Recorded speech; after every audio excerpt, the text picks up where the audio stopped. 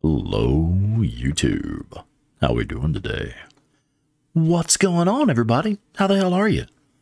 Once again, it is my pleasure to introduce the lovely and talented Britpop bad girl from the best podcast around, Claire Weaver with the Days Gone podcast. Hey, girl, what's up? Hey, good evening. Hello, everyone. Happy New Year. Yeah, Happy New Year, everybody. Let's see. How the hell do I get this keyboard down? Okay, there we go. Hey, all right. Let's say hello to the chat. Let me see. We got Jeremy McGee. Hello, my brother. What's up? Dandy Denny. Chrissy Cuppy Cake. Welcome back, ma'am. Quasimoto. Hello, sir. Let me see who else we got. Daryl Patrick. What's up, man? And Joe Schmo. Hello, Joe Schmo. What's up, everybody? Good to see y'all back. Yeah. So what's going on, Miss Claire? How are you? How's your new year? It was good. Yeah? Yeah. Cool? Yeah. How about you? It's actually been a fan-fucking-tastic year so far. I'm going to be entirely honest. It's been a good year. It's only been a couple days, but it's been a damn good year. Here's hoping the streak lasts. Yeah, right? And, you know, just got to keep that momentum going. Let's play some fucking Days Gone, man. That's a good way to start the year off, right? I don't even know. I don't even know what we're doing. I know we're here in Lost Lake. I know we've got a couple of pretty serious story missions coming up. I think right now we've got the mission ready to go do one of the Nero stealth missions. I think it's the one on Herod's birthday or something. So we can go see what's going on with that. I really don't know what else we have going on. So let's just, let's go ahead and kick this off and see what kind of trouble we can get into. What do you think? Trouble's my middle name. Let's do it. Hello, Trouble. All right. All right, yeah, so we've already got this one selected, the on Herod's birthday. And, okay, let's go. Let's do it.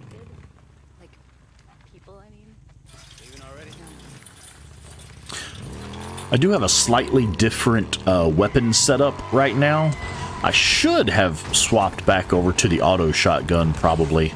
That is my favorite gun, but I'm running the chopper right now, just in case we decide to go take on some hordes or something like that. Just for the hell of it. Oh, shit, check that out. Sorry, I've already stopped to fuck around in photo mode. Oh, wow, that is shit, good. Yeah, isn't that nice? And let's maybe just, what do you think about a little bit of tilt? Should we go this way? This way? I kind of like this way. That's kind of cool.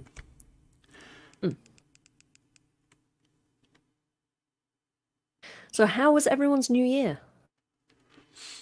Yeah. In the chat. Yeah, tell us about your new year. Got up to. Genuinely curious. Hope everybody's off to a good start so far. Ozzy says, I once dated a girl whose middle name was Treasure. Apparently it was tradition for the oldest daughter of the oldest daughter to have that middle name. Interesting. Mm-hmm. That is interesting. So ooh, Jeremy says COVID. You have COVID? Yeah, wait, what? You got COVID, dog? No shit.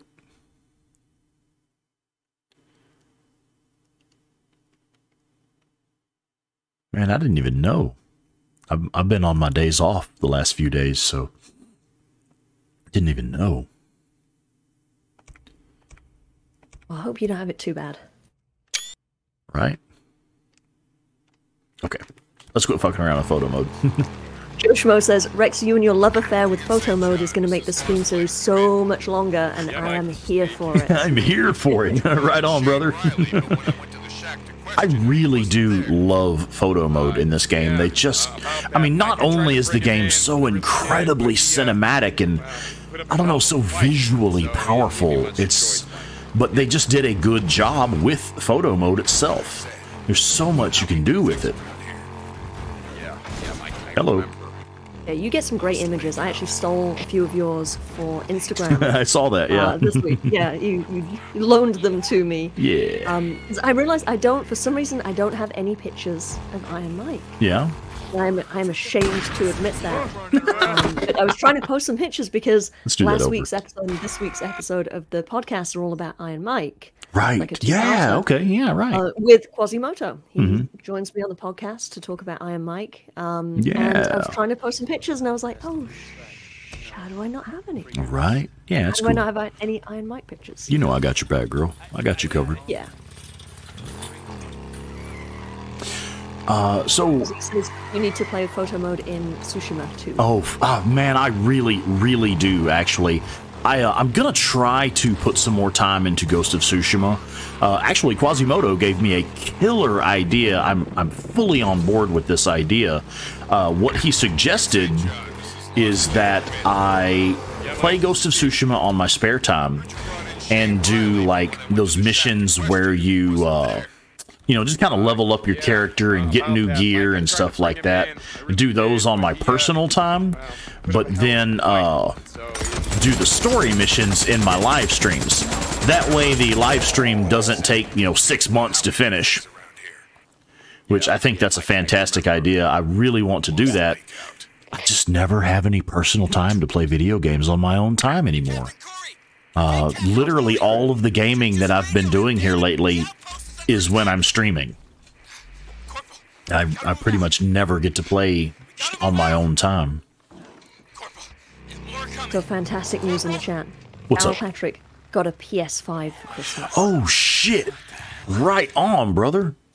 Fantastic. So yeah, for real. So tell me, the first game you're playing is Days Gone, right? Got you. Finally, Jesus. Chrissy says, but we like 6-month-long streams. Yeah, and honestly, I really don't mind dedicating 6 months to a badass game like Ghost of Tsushima, but there are actually a lot of other games. I have a backlog of really good games that I'm just dying to get to. So I don't want to rush Ghost of Tsushima, but I don't want to spend 6 months on it either. Besides, that would cut into my Days Gone time. Anderson Diaz says hi. Hey, what's going on? Hello. Hello and welcome.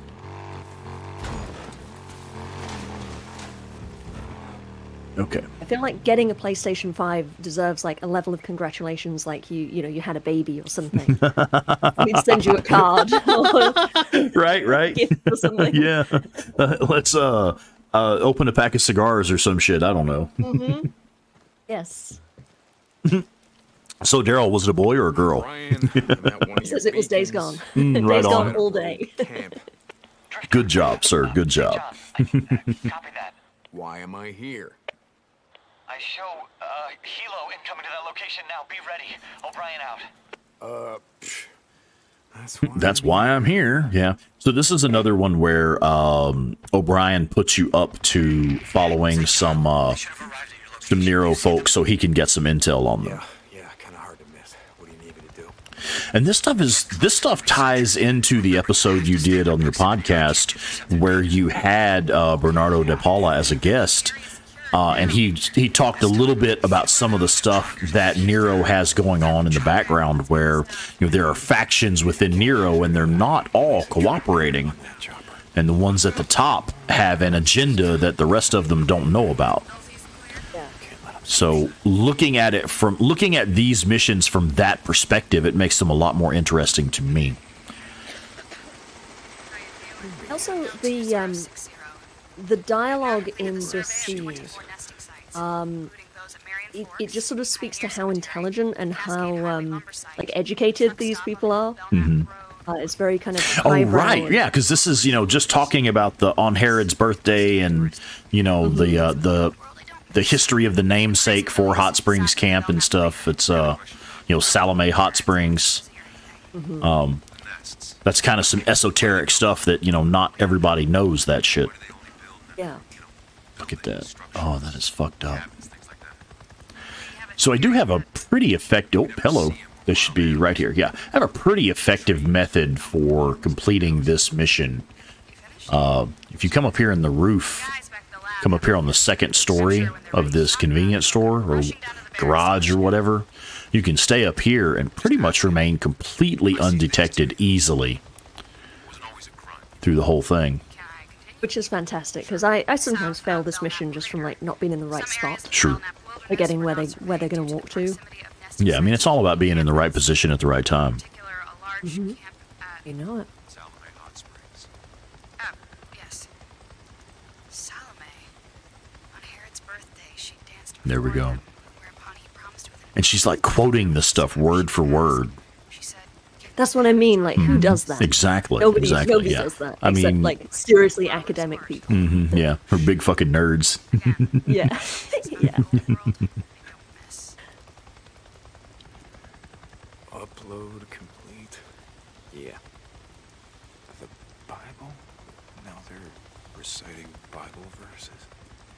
Oh, yeah, Quasimodo mentions O'Brien, originally a, quote, grad student. Now, 2 years later, he's using military lingo, calling helicopters helos. And I do think it is interesting what Deacon says just then about, it must be nice just cruising around in the shit quoting Bible verses and shit, Yeah. Like the horror and despair of this world just can't touch them, Yeah. Yeah, because they're sort of safe off in whatever facility they're in, and they have the helos, and they, occasionally come out into the shit to do, which seems like pretty dirty work, like gathering samples and whatnot, but it takes freaker shit, digging in freaker shit. 3 minutes, and then they're off back to, take a shower. And heavily armored and heavily protected and able to hop in a helicopter and, rise above the filth and the desolation and the despair at a moment's notice and not actually have to be in it like everybody else. Okay. Now we have another story mission. Oh, look, we have 2. Nice. I could use a hand. I love this mission to go check on Boozer. I could use a hand. And then we have a bounty mission here that is a main story mission. So what do you say? Let's loop back around to the north side of the Lost Lake camp and hit this mission. And then we'll take this little land bridge south here and go in to do the Help a Boozer mission. Sound cool? Sure. All right, let's do that. So we'll select. In the chat, we have Zach Joker Gaming says, hello, guys. How are you today? Zach, what's going on, man? Hello. Hello and welcome. What else do we have? Oh, and then Quasimodo, thanks, Quasimodo. I appreciate that. He says, OMG, using the roof to spy on Nero. That's brilliant. Yeah, that is my favorite way to handle that particular mission. Like, I don't have a clever method figured out for all of those Nero stealth missions, but there are a few of them that are set up just so that it's easier to do them. Quasi also says, what's funny is this woman, talking about the Nero scientist, is clearly an incredibly intelligent person, someone who is glad for the apocalypse, because it's cleaned up much of the old world that she doesn't care about. Yeah. Hey, Deke. Yeah. Can you stop by? And then Xylox says the only other character quoting the Bible is the Colonel, and we know how. And misquoting that. Yeah, most of the time. Yeah, I don't even know if he's read the Bible. Yeah, right? Yeah. So Xylock is with us tonight. What's going on, man? Hello. Or I say man, I actually don't know by the username if Xylock is, I don't know the correct pronoun here. I just say man a lot, so I hope I don't offend anybody with that one. That's just how I talk. Deke, we need him alive. That's just how we talk around here. No, why? Before he ran, he stole 2 bags of seed. Deke, we need those seeds. Okay. We need to know where he sold them or stashed them. You're making my day a lot more complicated. We have Okay, fine. Selby I'll chase Miser, him down, Richie, Deacon out. hey Richie, and Miranda Sutton. Hello. Hey, hello and welcome. Hi, Miranda. How's it going, girl? All right, so this mission, this is one of those motorcycle chase missions, and it's one of the few, actually, I'd have to say it's the only motorcycle chase mission where I don't always use the BFG, because the guy is going to spawn like right in here somewhere, and you've got very limited window of opportunity to take a shot, because once he gets about right here, he's got, all of this is obstructing your view. You really can't get a good shot all the way until, shit, literally there's only a few seconds here and there where you can even take a shot at him.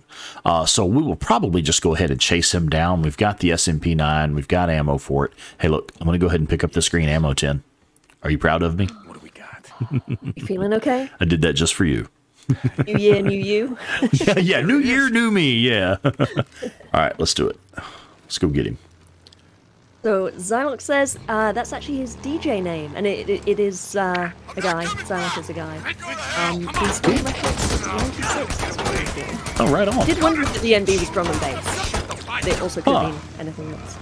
I did not catch that. Oh, shit. See, I've already fucked it up. We're probably going to fail this one and just restart it. I know, right? You know, I actually have been trouble with my driving tonight. I don't know why. Have you played this game before? No, apparently not. I really don't know why. Escaping. You should probably get out those trees. Yeah, trees are dumb. I don't like trees. Alive? Oh, come on. Hey, Sing, hello? Hey, K-Sing, what's going on? Bags of seed. Deke, we need those seeds.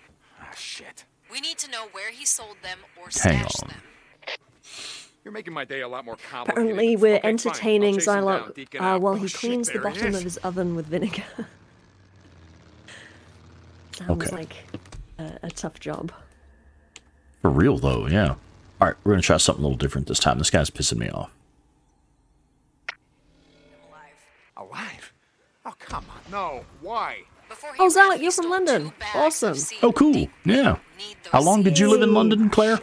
We need to know I was where there for he 6 sold them years. or stashed Cool. them. And I loved it. It's one of my, well, You're making my pretty day a much lot my more favourite place that I've ever complicated. lived. Okay, fine. Really? I'll chase him down, Deacon out. Yeah, I love London. I love my. I'm gonna go on. Can I go on a little bit of a geek tangent?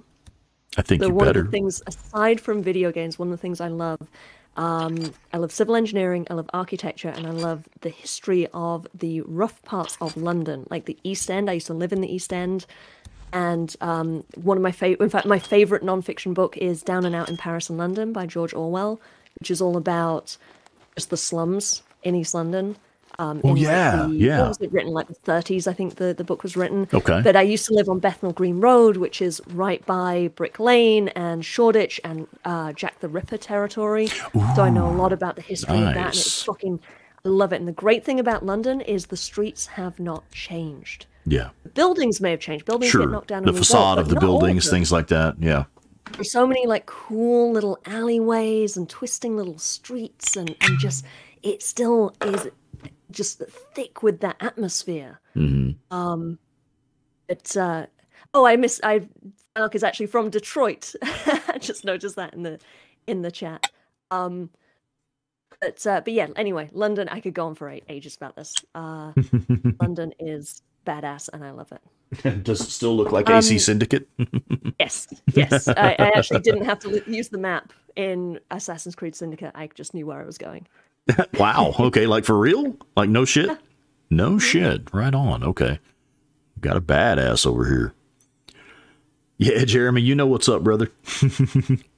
Okay, so let's see if we can do this. I've actually never tried this method before with this mission. Let's see what happens. Where? I hope I put the bombs in the right spot. Gotcha. Oh, shit, there he is. You're shitting me, right? Got everybody but him. That should at least make it a little bit easier. Damn it, Lynchman, come on. It's a nice Oh, attempt. you're not gonna get away. Yeah, we tried. It was kind of a waste of bombs, but it's okay. Let's go get him. Hell with your St. John. Oh, Miranda Satin says to Quasi, congrats on your podcast premiere. He was on the podcast last week. and can't Yeah, he believe it's was. Tonight. She says, really enjoyed your combo with Claire. It was like listening in on two friends talking about old video games. And that's really what I try to do with the podcast, is just talk to people who love Days Gone and video games. Yeah. Just have it be kind of a casual conversation.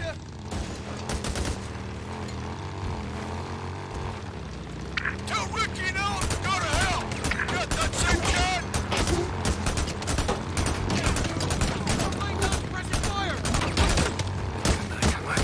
on. There we go.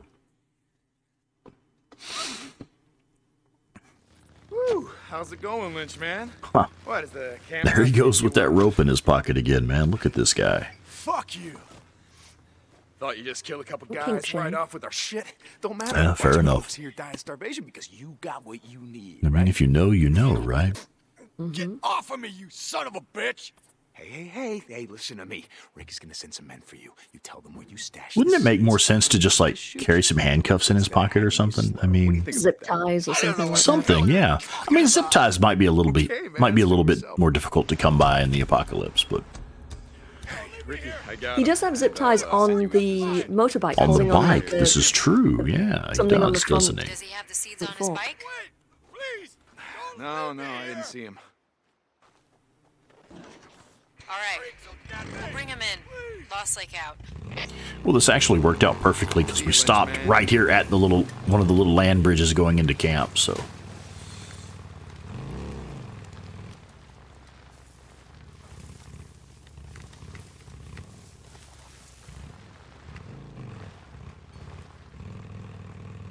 yeah, I'm honestly not sure why, but my driving has been a bit off tonight.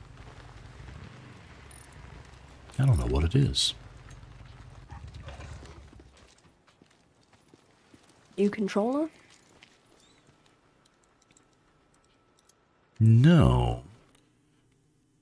Out of practice? I think somebody's been fucking with my controller. Somebody else been using my controller. I don't know about you, but Oh, Miranda says that audio is cutting out a little. Is it really? On my end, everything appears perfect on the audio. Oh, Xylox says it's the whiskey that's causing your driving problems. I mean, That explains it. I mean that could be, man, but I honestly haven't had that much tonight. I guess it's possible. Will I be able to play piano? Jeremy makes a good point. Rope has many more uses. Zip ties have more mechanical implications, and handcuffs have one use. Better for camps. I mean, handcuffs have several uses, I think. Maybe that's just me. good. That's good. All right. Well, I wouldn't know anything about that. Like I said before, William really does owe you his life. Boozer doesn't owe me shit. I owe him. Hey, I saved two more. Miranda says it might just be her Eddie and Ian would internet. have died Fuck without those Spectrum. antibiotics. I just thought you should know.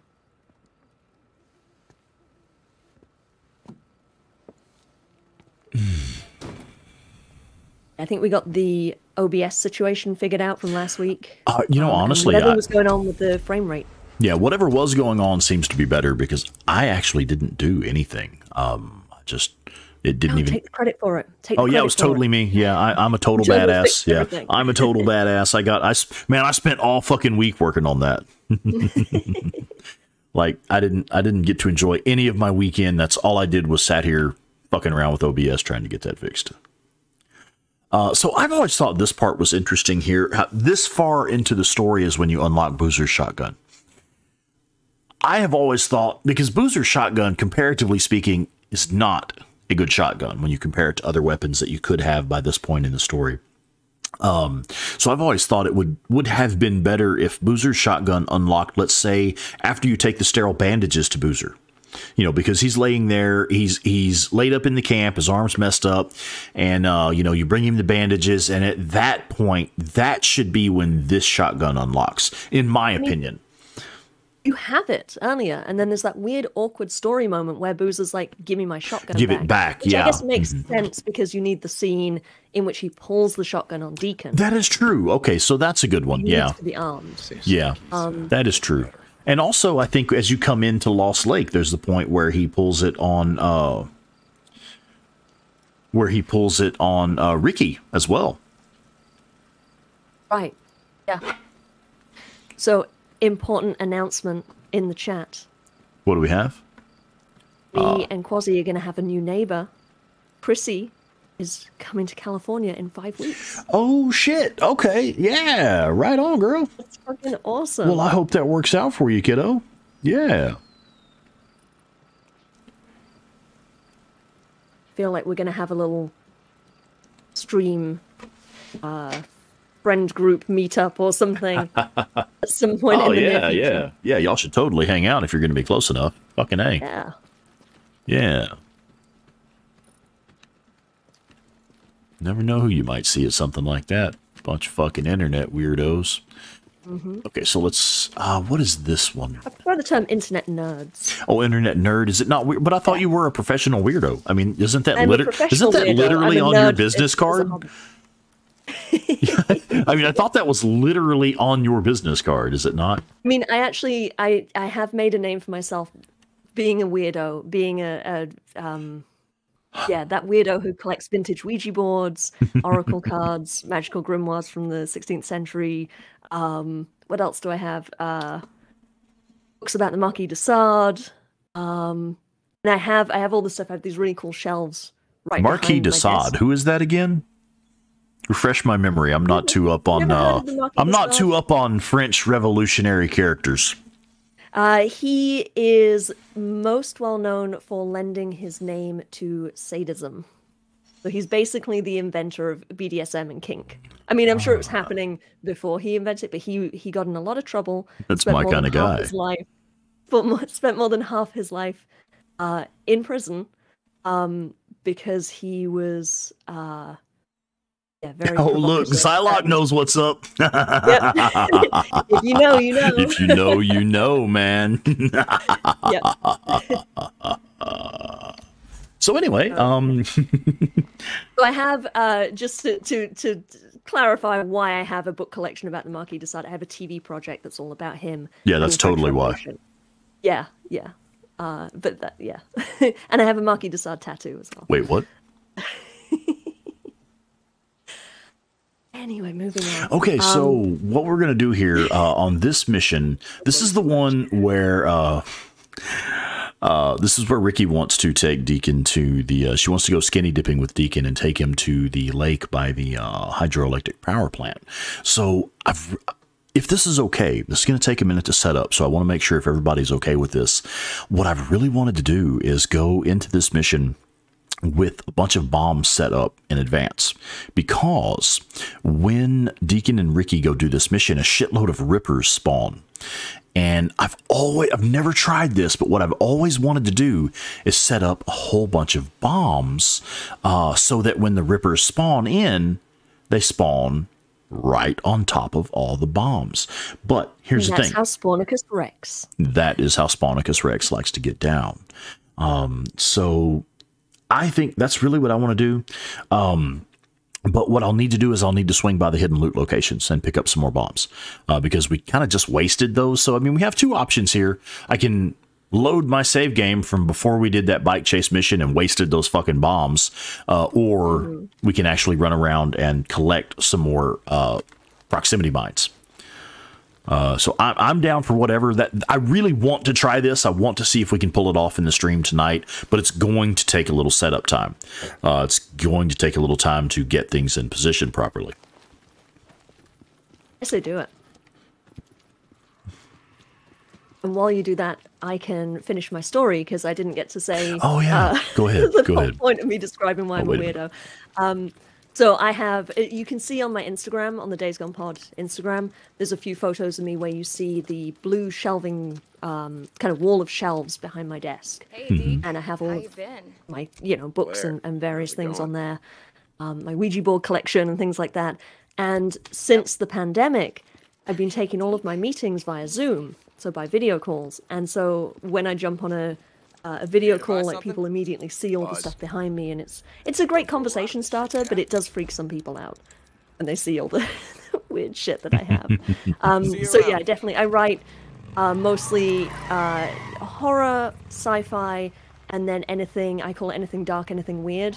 So I have, like I said, the French Revolution Marquis de Sade project. I've kind of become a little bit known, sort of building a little bit of a niche for myself, that I have a really good way of getting into the minds of terrible people and writing stories about terrible people, like the Marquis de Sade was. He was not a good man. As interesting as he is, he was not in any way. He might have been a bit of a sadist. I mean, yes, but like, there's kink, and then there's, rape and torture and things that cross the line.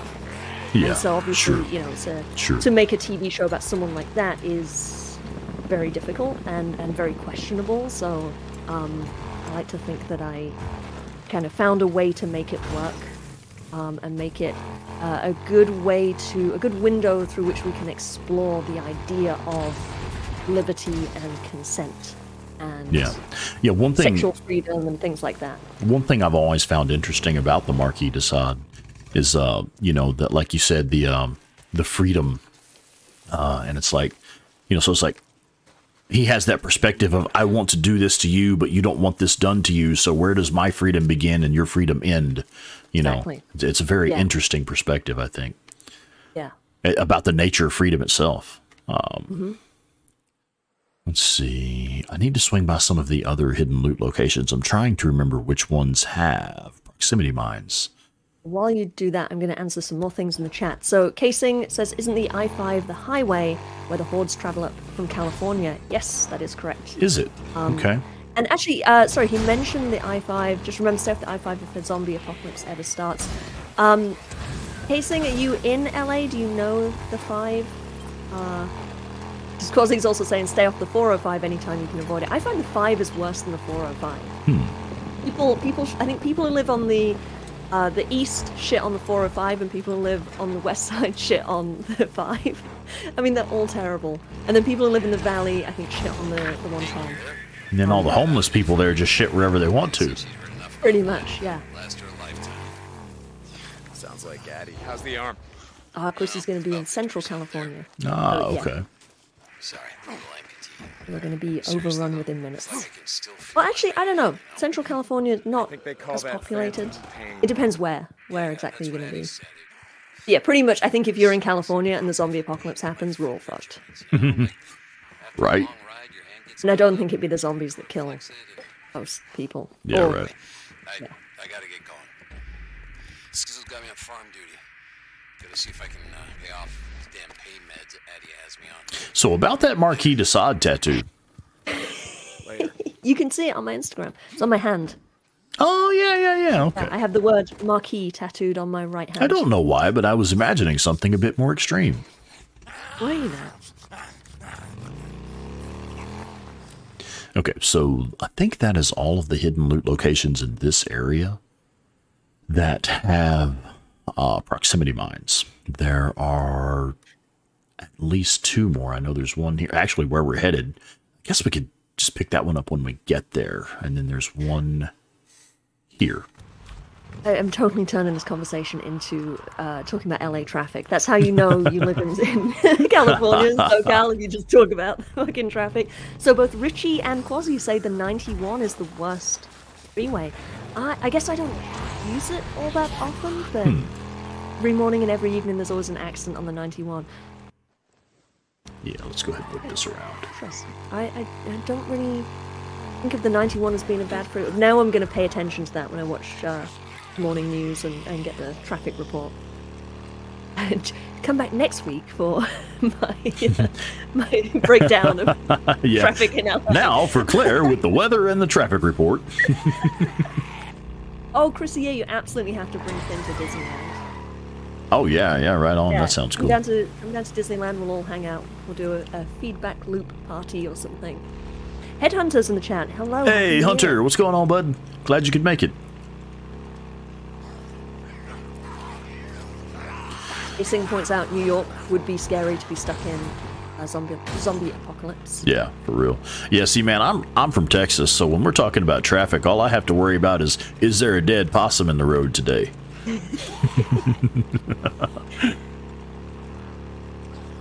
Ibby Quail says, hey, stream. Hello. Hey, what's going on, Ibby?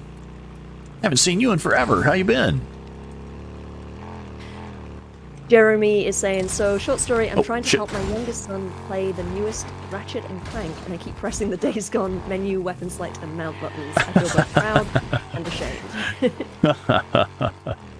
That's funny. I gotta say, similar. I've been playing a lot of Ghost of Tsushima multiplayer, and when I'm playing Days Gone and I try to enter crouch or sneak mode, I keep hitting the button for crouch from Ghost of Tsushima.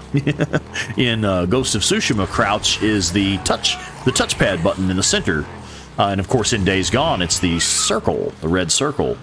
And so instead of hitting the red circle to go into crouch, I keep hitting the fucking touchpad button. It's like, dude, it's not Ghost of Tsushima. Get your shit together, man. I feel like I press PlayStation buttons just in real life, just for everything. And I was like, triangle, no. Evidently, our guys got to him just before a swarm.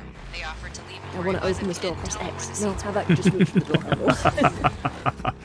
Yeah, I really knew that. Yeah, like I said, weirdo. Yeah, you know what Iron Mike would say about that? Miranda Satin says she has dead skunks on the roads over here. Oh, wow. Skunks, they're stinky, right? If you drive past one of those, yeah. Especially if their scent gland has been ruptured. So I have a funny Texas story. Years ago, I moved to a nice little house out in the country. Unfortunately, I don't live there right now, but I moved to a nice little house out in the country. And in order to give people directions how to get to my house, it was literally turn left at the second dead skunk. Not the first dead skunk, the second dead skunk. That was literally how I gave directions to my house when I first moved in. Wait, you have skunk. I want to say skink for the plural of skunks. Is that the plural? Is it? No, I just want to say that's what you want to say. Skunk Okay, I see. Sounds wrong. Do you have skunk in Texas? Oh yeah, Skunks? fucking I mean, A. obviously. Especially in like the more rural areas. Absolutely. I saw one here once. It was so cute. Did you? Yeah, Yeah, they're actually. I mean, they look almost like a funny looking cat, almost. Yeah. In fact, I don't know why exactly, but the nickname for a skunk is a polecat. I don't know why. I thought that was an actual animal. It may be. Quasi says, I think the plural of skunk is skank.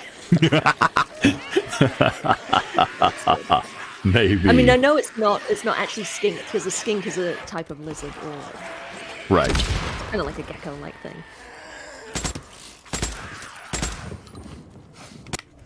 There we go. I had almost forgotten that those guys were going to be there. More bounties.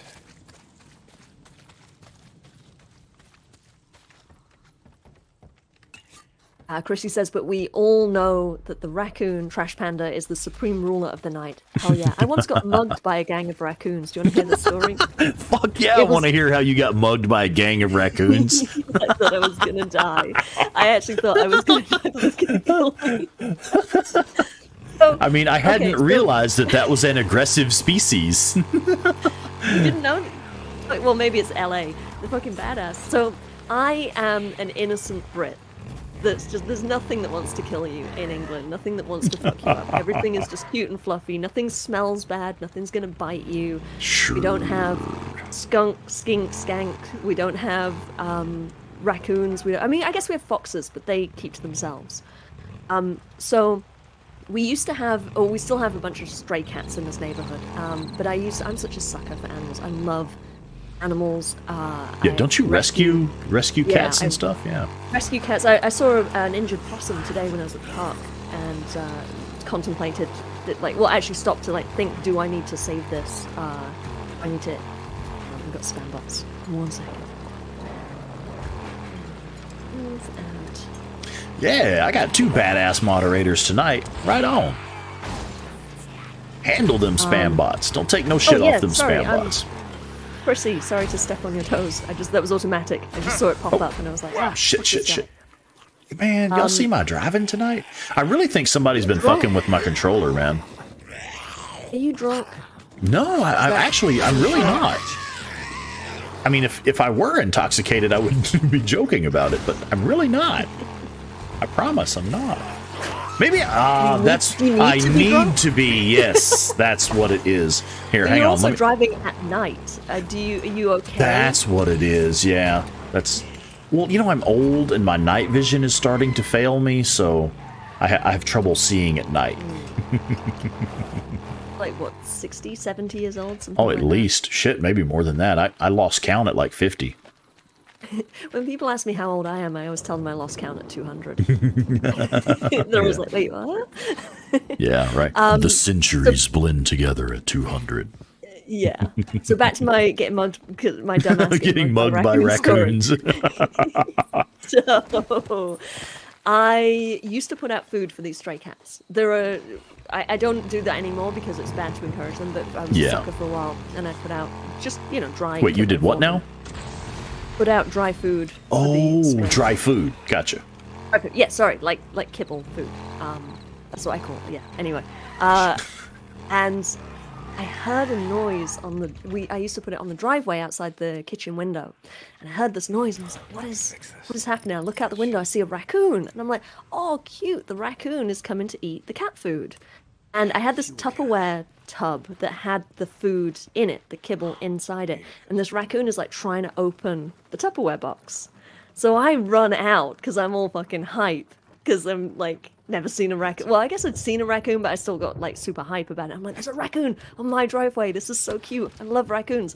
So I run out and I'm gonna, open this thing and feed it. And I get out there and it's not one raccoon. It's 5 raccoons. Only I don't see all of them to begin with. I just see a couple. And so I go and this raccoon, it's like I'm trying to take the Tupperware away from it so I can open it to give it the food. And the raccoon is looking at me like, if you fucking take this food, I'm gonna fucking cut you.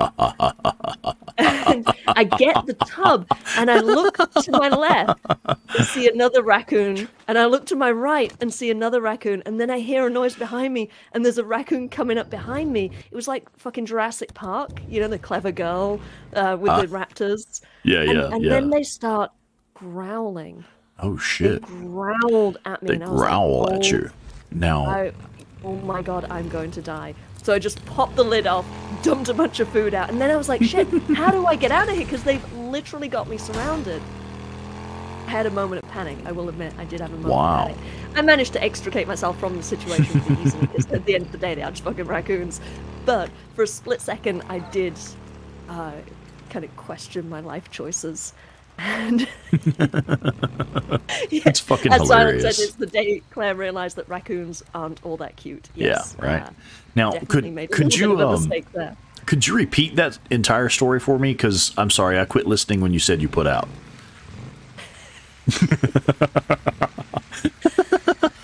Moving on. Let me catch up with the chat because I've seen. Yeah, what's up, chat? And I have been ignoring it to tell my stupid raccoon story. Sorry. Oh, Miranda had to deal with a dead skunk. You. Wait, in the basement? Yeah. Oh shit! I've dealt with dead mice trapped in the walls and under the kitchen counters and stuff, and that's just mice. They're not skunky, stinky. Yeah, dead things for 3 weeks. Not good. Damn it.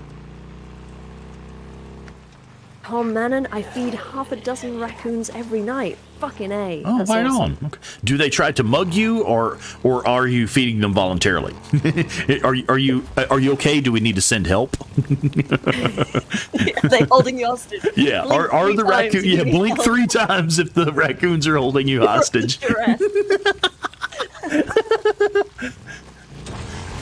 Oh, Miranda's by basement. I mean crawl space. Almost no way to get to it. Yeah. Damn. Okay, starting to get a feel for the bike again. There are places in Asia. You have cat cafes here, like where you can go and like pay money to get coffee in like a cafe, but they have cats roaming around. You can like play with the cats. That's interesting. In Asia, they have raccoon cafes where they have like, air quotes, friendly raccoons. Trash pandas. You can go pet. Yeah. Richie says, I'll take on a group of ragers than a group of raccoons. Yeah, at least ragers aren't as smart. You can kite them around. Raccoons will just outsmart you. Yeah. Oh, shit. There's always more I didn't raccoons think than of you this. realize. Hang on. I have one flaw in my theory here. So the problem that I have right now, getting back to Days Gone, the problem that I have right now is I'm afraid if I set these traps at night, random freakers will wander in.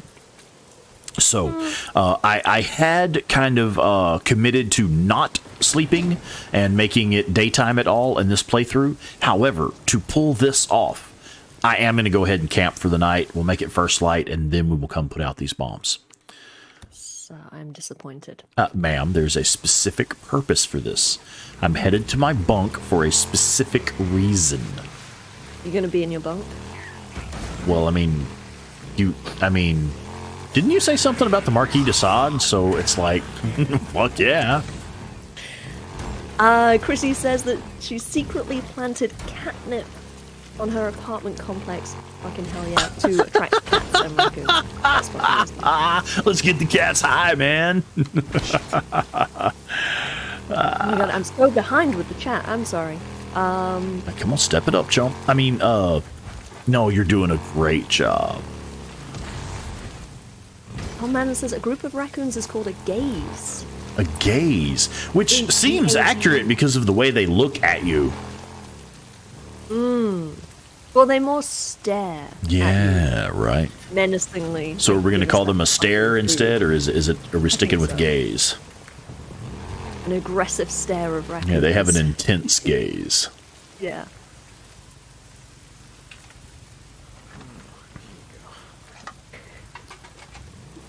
He says, years of playing soccer paid off, and with a clear display of dominance, Claire punted the closest and biggest raccoon off the porch.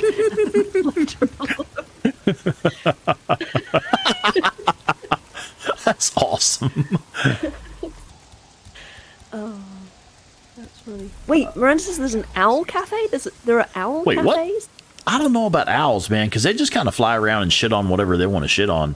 And an owl... Owls are cool. Oh, owls are And you fucking can, like, badass apex predators, man. Did you know that when an owl dives to snatch its prey, it is completely silent? There is no sound. I once saw a Perfect really cool fucking picture. predator. A really cool picture on the internet. It was of a rabbit tracks in snow. And the tracks just suddenly stop with the imprint of wings. Oh, yeah. I've seen some shit like that where some sort of bird of prey just swoops down and snatches up the innocent little hare. Bad motherfuckers.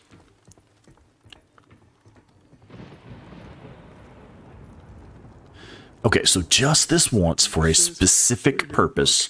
We're going to camp until morning, and then we're going to go set those traps before we start that mission with Ricky. I'm really curious to see how this is going to work out. I was ready to go back at it. Still trying to catch up. The chat. I'm so behind. I'm sorry. Hey, here's Tom Mannon. Welcome to the chat, Tom. What's going on, buddy? We've got What does more- Tom more say? stand-ups. Used to get stoned with the raccoon. He was funny stoned. That sounds awesome. I'd love to see a fucking stoned raccoon.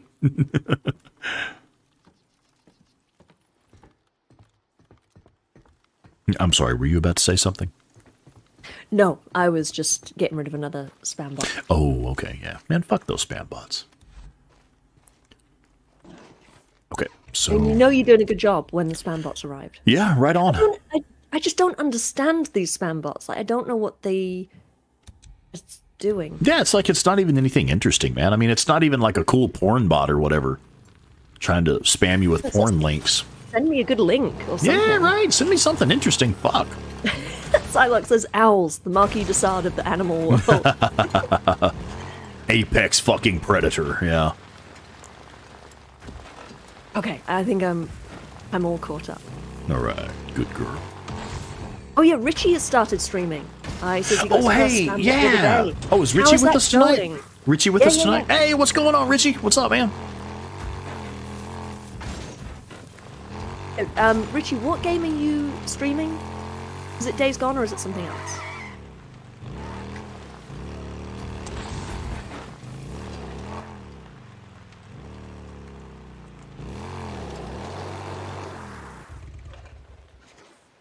Okay, so I'm going to go ahead and make a save, like an actual hard save before we attempt this. And let's start planting some bombs, man. So if anybody knows the spawn points for the Rippers, hit me up in the chat there. I feel like I know most of them. I know a Ripper Heavy spawns right here on top of this car.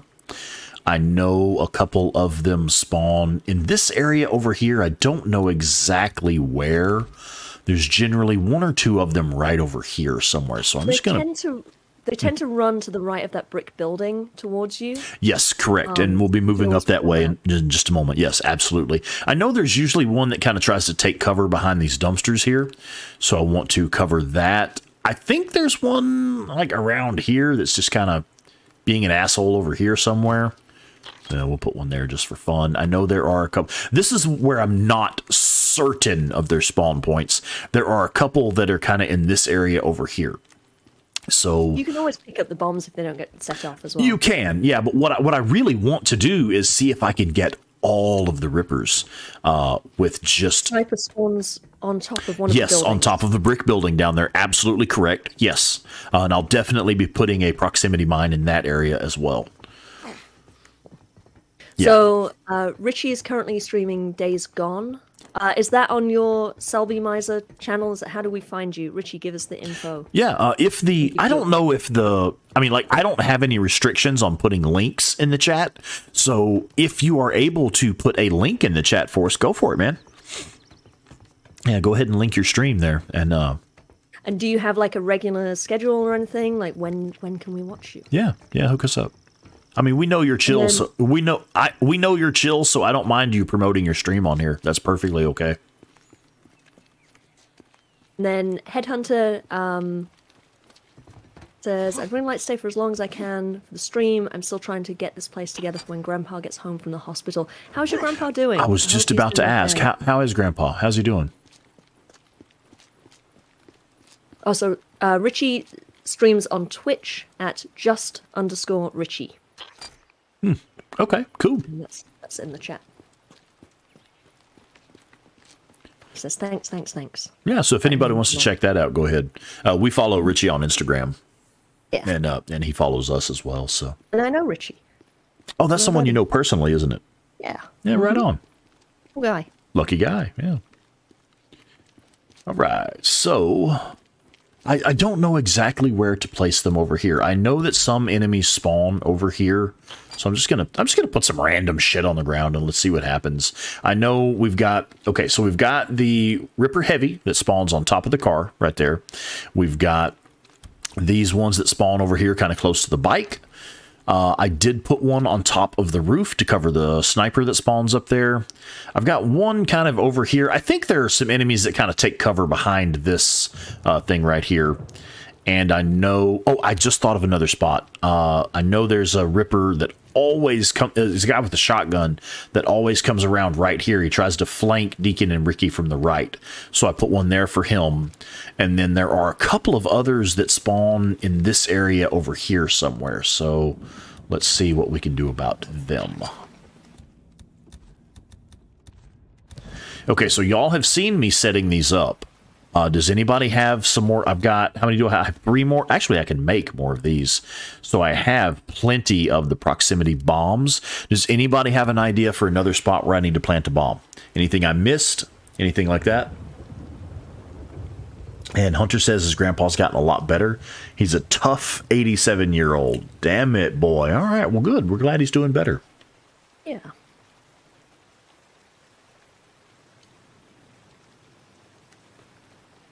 Okay. All right. I'm not seeing any more locations popping up in the chat, so let's leave it at that.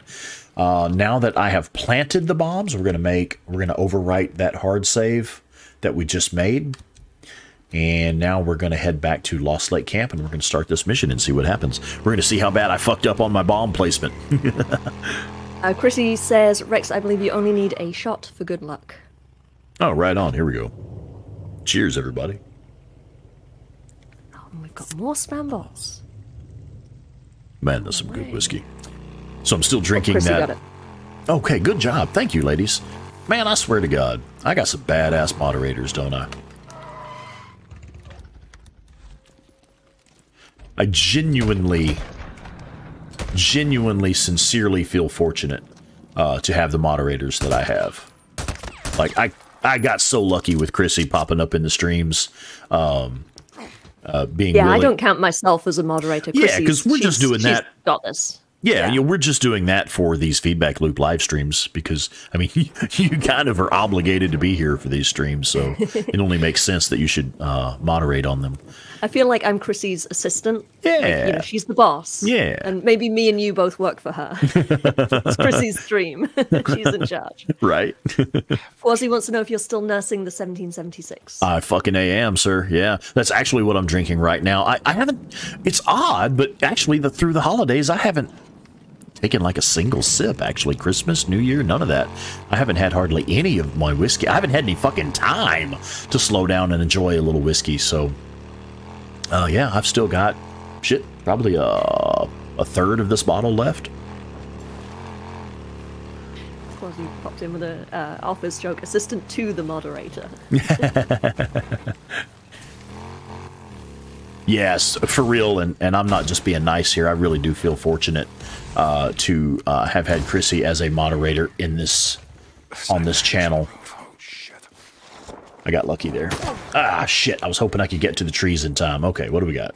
No, you don't. And I don't have my forking auto shotgun. Hey, that was a headshot, man. Yeah, of course I don't have the auto shotgun when I need a get off my lawn option. Alright, where's that sniper at? Let's go get him. There you are, you rat fuck. I'm coming for you. There we go. Yeah, I love the way they ragdoll out of the tree. That's great.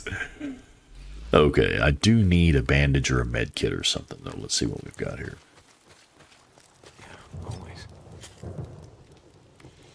Joe Schmo says, Rex ever had redemption whiskey? Found it 2 weeks ago. I have actually heard of that, but I have not tried it. What is it? I'm over here nursing my Diet Coke, so I'm... It's just a brand of whiskey. That's, yeah, it's just a different brand of whiskey. They make really good whiskeys. No, I have not tried that one. I am familiar with the, I am familiar with it, but I have not had an opportunity to try it. I'm still trying to find some of that stuff that Quasimodo recommended, the Yellow Rose Rye. Because I am a big fan of a good rye whiskey, and Yellow Rose makes really good stuff. But I have not had an opportunity to try that one. I can't find it anywhere locally. I may have to special order it. Okay, so we're pretty good on health. We'll go ahead and push forward and try to start this mission. We'll see how bad I screwed up the placement of the mines. Like that, go in with some confidence. See how bad you screwed up. Yeah, right? I mean, all it takes is a, you know, a little confidence, tone of command. You're good to go, you know? The world is yours. I assumed with this group of freaks here there was going to be a survivor rescue there, but I guess not. That's the only reason I stopped. It usually is. Every time I know, pass the right? car, Yeah, there's quite always often, someone yeah. stuck in there. Mm-hmm, sure, quite often.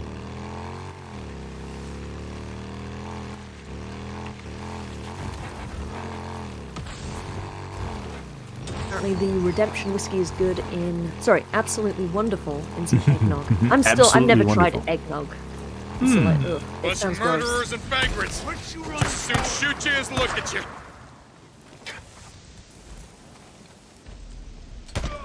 I saw this dude standing here ready to fight and then making like finger gun motions or something. I thought he was one of the marauders, man. I was about to pop him in the head.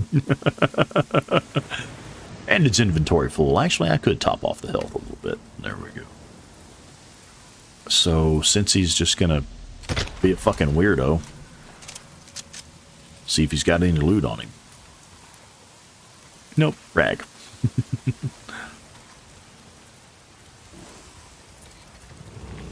So I know we did this a couple weeks ago, but who's pro eggnog and who's anti eggnog, or never had it? I like Richie's eggnog with also spiced hasn't rum. had it. Yeah? Yeah, I like eggnog with spiced rum. In particular, anybody who does enjoy a good spiced rum, check out the Kraken Black Spiced Rum. That is a bad motherfucker. My brother, Green Designs, turned me onto that one. That is some good shit, man. Chrissy's negative on the eggnog. Richie's never tried it. It's all right. If you like something rich and creamy in your mouth. Joe Schmo wants to know if you've ever had Jim Beam Red Stag.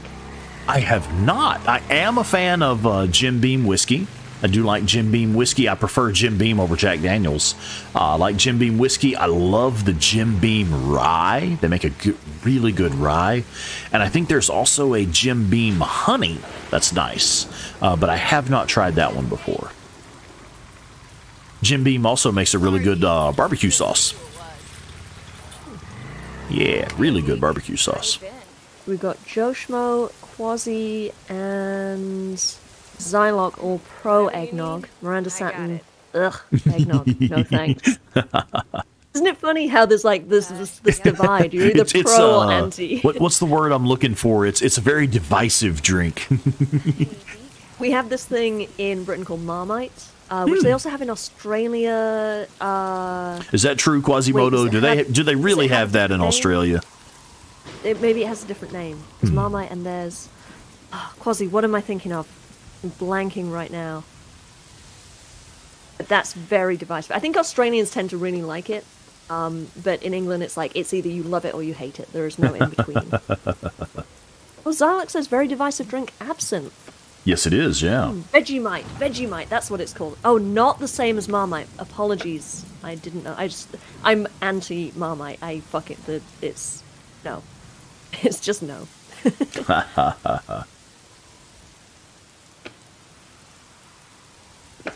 It's like licorice or Bjork. You either love it or hate it. Yes! Huh. Now, what the fuck is a Bjork?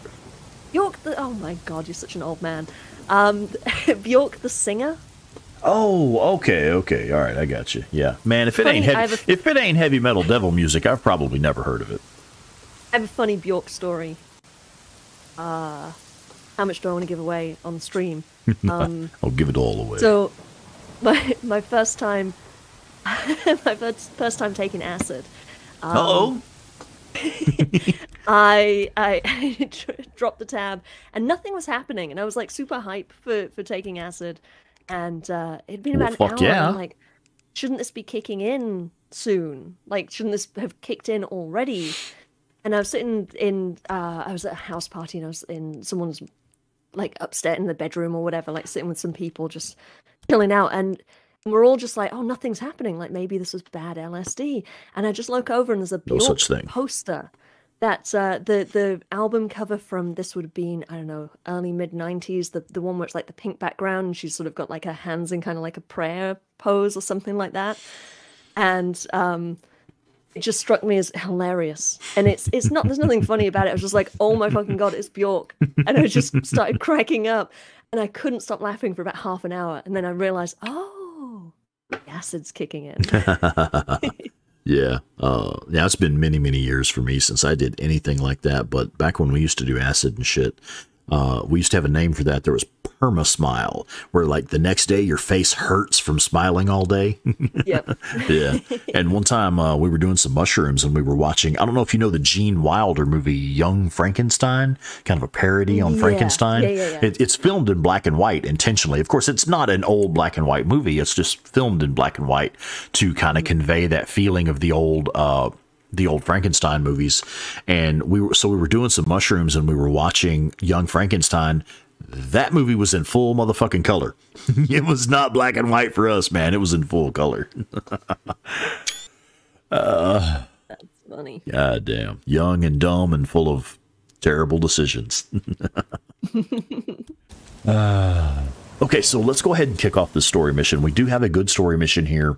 This is the one where Ricky and Deacon are going to ride north and activate the power, or at least attempt to activate the power by repairing the hydroelectric power plant. So let's kick that off, shall we? Hey, Let's actually talk about Days Gone for a minute. I know, right? Marmite, Vegemite, what a novel eggnog, idea. acid. Marquis de Sade. Sade. Oh, let's talk about your boy Schizo for a minute. Yeah. Yeah, don't let me talk over him, yeah. Hey, I'm getting you to do it. I have to agree he is a very well-written villain. I'm going to give you that much. And you are the type of person you like to get into the mind of the bad boys, so I do find that interesting. I gotta Sure. go into the shit, and he's I coming love with the me. look on Ricky's face. Where she's just like, for fuck's sake, fucking Schizo. Fuck you, Schizo, yeah, right. You get back. Like her whole body language. She's just like, I'm gonna write this in fucking crayon for you because you're a fucking idiot. Just so you can understand. Doesn't matter. Schizo's like, gotta keep his cool and, you know, Seriously, I'm what still we in got? charge. Yeah, I'll right. let you- Yeah, get the I'll let last you take word, these. yeah, yeah. Come on, I'll show you. Right. Mike Fucking told me douche. I didn't do anything. Hey now. about how if we seal the case my boy here, Schizo we can alone. stop No, poor Said it was baby. stopping. You know, I just think I think it's adorable that you'll stand up for your boyfriend like that, even though you know he's a douche. You know, Maybe you decided that's just adorable. I mean, not just because of Boozer, but You know, you gotta be loyal to your boy.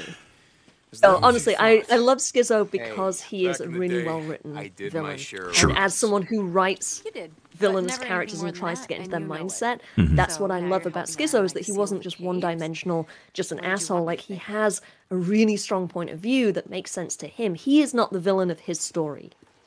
He Are thinks they ever? he's saving Lost Lake. No, no one ever is. But yeah, I like, because a lot of games, like there's a lot of video games will just have kind of one-dimensional antagonists. And I really liked that Schizo had dimension and kind of actually made me think for a while. Like we lost a man I when was this when went down. the whole thing Shut down about the where he's trying to get infirmaries, Deacon on his respirator. side and try to take over Lost Lake from Iron Mike. I was actually a little bit convinced. What You if know, you've the been whole Boozer? the Rippers are gonna break the treaty. It's like, well, yeah, the guy's got a point. Sure. See, we haven't had power for Oh shit, almost hang 2 on years, one but second. the transformers and the Minor lines, they technical all check difficulties out. on my end. Not a At big least the deal. computer. Uh-oh. No, we're all good. I wanna Give me ride just up one north, second. Check out the hydro dam. Just Well, to I'll keep see talking why about it Schizo. shut down. Yeah, go. I know you will. Yeah. So funny story. Funny story. You lived up there, you know the area I'm better gonna than give anyone. away something that I was gonna keep secret for a long Deacon, you time. asked I'm for gonna my give it help, away right? now. Uh-oh. Now I'm asking for yours. Encoded in every MP3 of the podcast is Uh-oh. a secret message. Say it ain't so. And I just good. realized I'm gonna go grab some of the guys and scene let that we them just watched. Schizo mentions marsh duty, and this, I think it's this week's episode that drops in like an hour or so. The secret encoded message is 626 Aussie, who's my guest on the podcast this week and last week. He's on marsh duty. That's the secret encoded message. So if anyone knows how to find the secret encoded messages, have fun looking for those. They are in every episode, going back to the very first episode. The princess is in another castle. Yeah. Okay, It's actually inspired by this old video game I used to play called Lemmings. Oh yeah. Yeah. I don't think I've ever played that one. It's a great sort of puzzle solving. I don't know if it counts. It's not a platform game. But it's like a 2-dimensional side view of just like a little. I don't know what to call it. Like a level, and you have 100 lemmings that just want to like walk in one direction and will throw themselves off a cliff unless you stop them. And your job is to kind of solve a puzzle in order to stop them killing themselves. That's It says interesting. that the If we get how decoder we ring is start, in the we can get mail. back before dark. Sure to drink your Ovaltine. Oh, hey, Christmas Story, right on. Following you. Bonus points for the Christmas Story reference. Dandy Denny apparently has played Lemmings. Hey! Follow the Yeah, right route on. marked on your map. There's some marauder camps up there we want to stay away from. Yeah, got it. So how did you end up out here? I never asked you. Same as everyone, I guess. When shit went down, I was 100 miles from home. The time I got back, everyone was gone. Where are you from? Grew up in a little town outside of Portland. Would work in the city, couch surf, go home on weekends. The big city. Yeah, right. Only in Oregon. What was it like over there? I mean, how did you get out? I don't know. Luck, I guess. Oh, Roads were backed going up too all the far way for down the Ricky. coast, one giant Keep up. parking lot. Willamette Valley was a war zone. Everything happened so fast. I told my Miranda friends to get Satin out says when I left. Lemmings was the first game she ever played. Oh, wow. I heard they nuked it. I've always thought this part was interesting where Deacon and Ricky are talking about did her hometown get nuked or not, and they're like, no, we would be experiencing fallout if so. You got a problem? Yeah. Me? No. Come on. And then she's telling him about her and Addie getting together, and she's like, what, you got a problem? And he's like, I was no. like you. It seemed like, I don't know, keeping your distance was just a good way to stay alive. Yeah, it's interesting. There is some Okay, stuff look, in I the shouldn't mission have asked. logs None of my that business. Oh, mentioned yeah. before, kind of like Listen, Deacon's journal. I'm sorry, I that he wanted to fills point out. this out where, one sec, Claire. He's talking about, this is where Ricky tells him, oh, it's nothing serious, me and Addie, and he said, didn't look that way to me. So I've always thought that part of their conversation was really interesting. So I apologize for interrupting you. Please go ahead. I just really wanted to point that out. No, that's cool. There is a lot of good stuff in the mission logs. After you complete a mission, If you go back into the progress or the story menu, you can read Deacon's kind of conclusion or thoughts on the mission that you have finished. Yeah. And it adds a lot of story texture. And he talks a lot about Ricky because he rode with her for a couple of years, or about a year before they got to Lost Lake. And she stayed to be with Addie. Yes. And to have a chance at a normal life, as she says. Yeah. But one of the things that he talks about is how him and Ricky out in the shit when they were riding together through Tumalo, was in no way sexual. Because I think he mentions, I can't remember if it's in the mission logs, that there's like no safe time for that at all. Yeah, he says that he's like seen her naked or whatever, but it's like that's no big deal. It's just, it is what it is. Like you see people naked when they're changing or whatever, and it's not sexual because there is no time for it. Yeah. You literally cannot drop your guard for the apocalypse would suck, man. Yeah. Yep. All right, dam's coming up. Take it slow near the gate. No idea Richie says, I'm who or surprised that what the might feds be didn't living solve the there." freakers with nukes. I mean, yes and no. Or at least try. Yeah. The federal government, as far as we know, has completely collapsed. The only remaining arm of the government is Nero. Nero, and all they want to do is research them and help them evolve into more powerful killers. And if we run into any, we're because gone. they're kind of, Come on, I want to check the or outflow. potentially behind it, or at least using the freaker virus. Down here. Fuck. One of my bombs just popped. I know at least one just popped. Shit. Oh, it won't let me go forward, will it? Will it let me go forward? I do not know which of the bombs popped. And since we are in this mission, it won't let me place anymore. Sir, are you going to get on? He's not going to get up on there. I think the one on top of the roof right here just popped.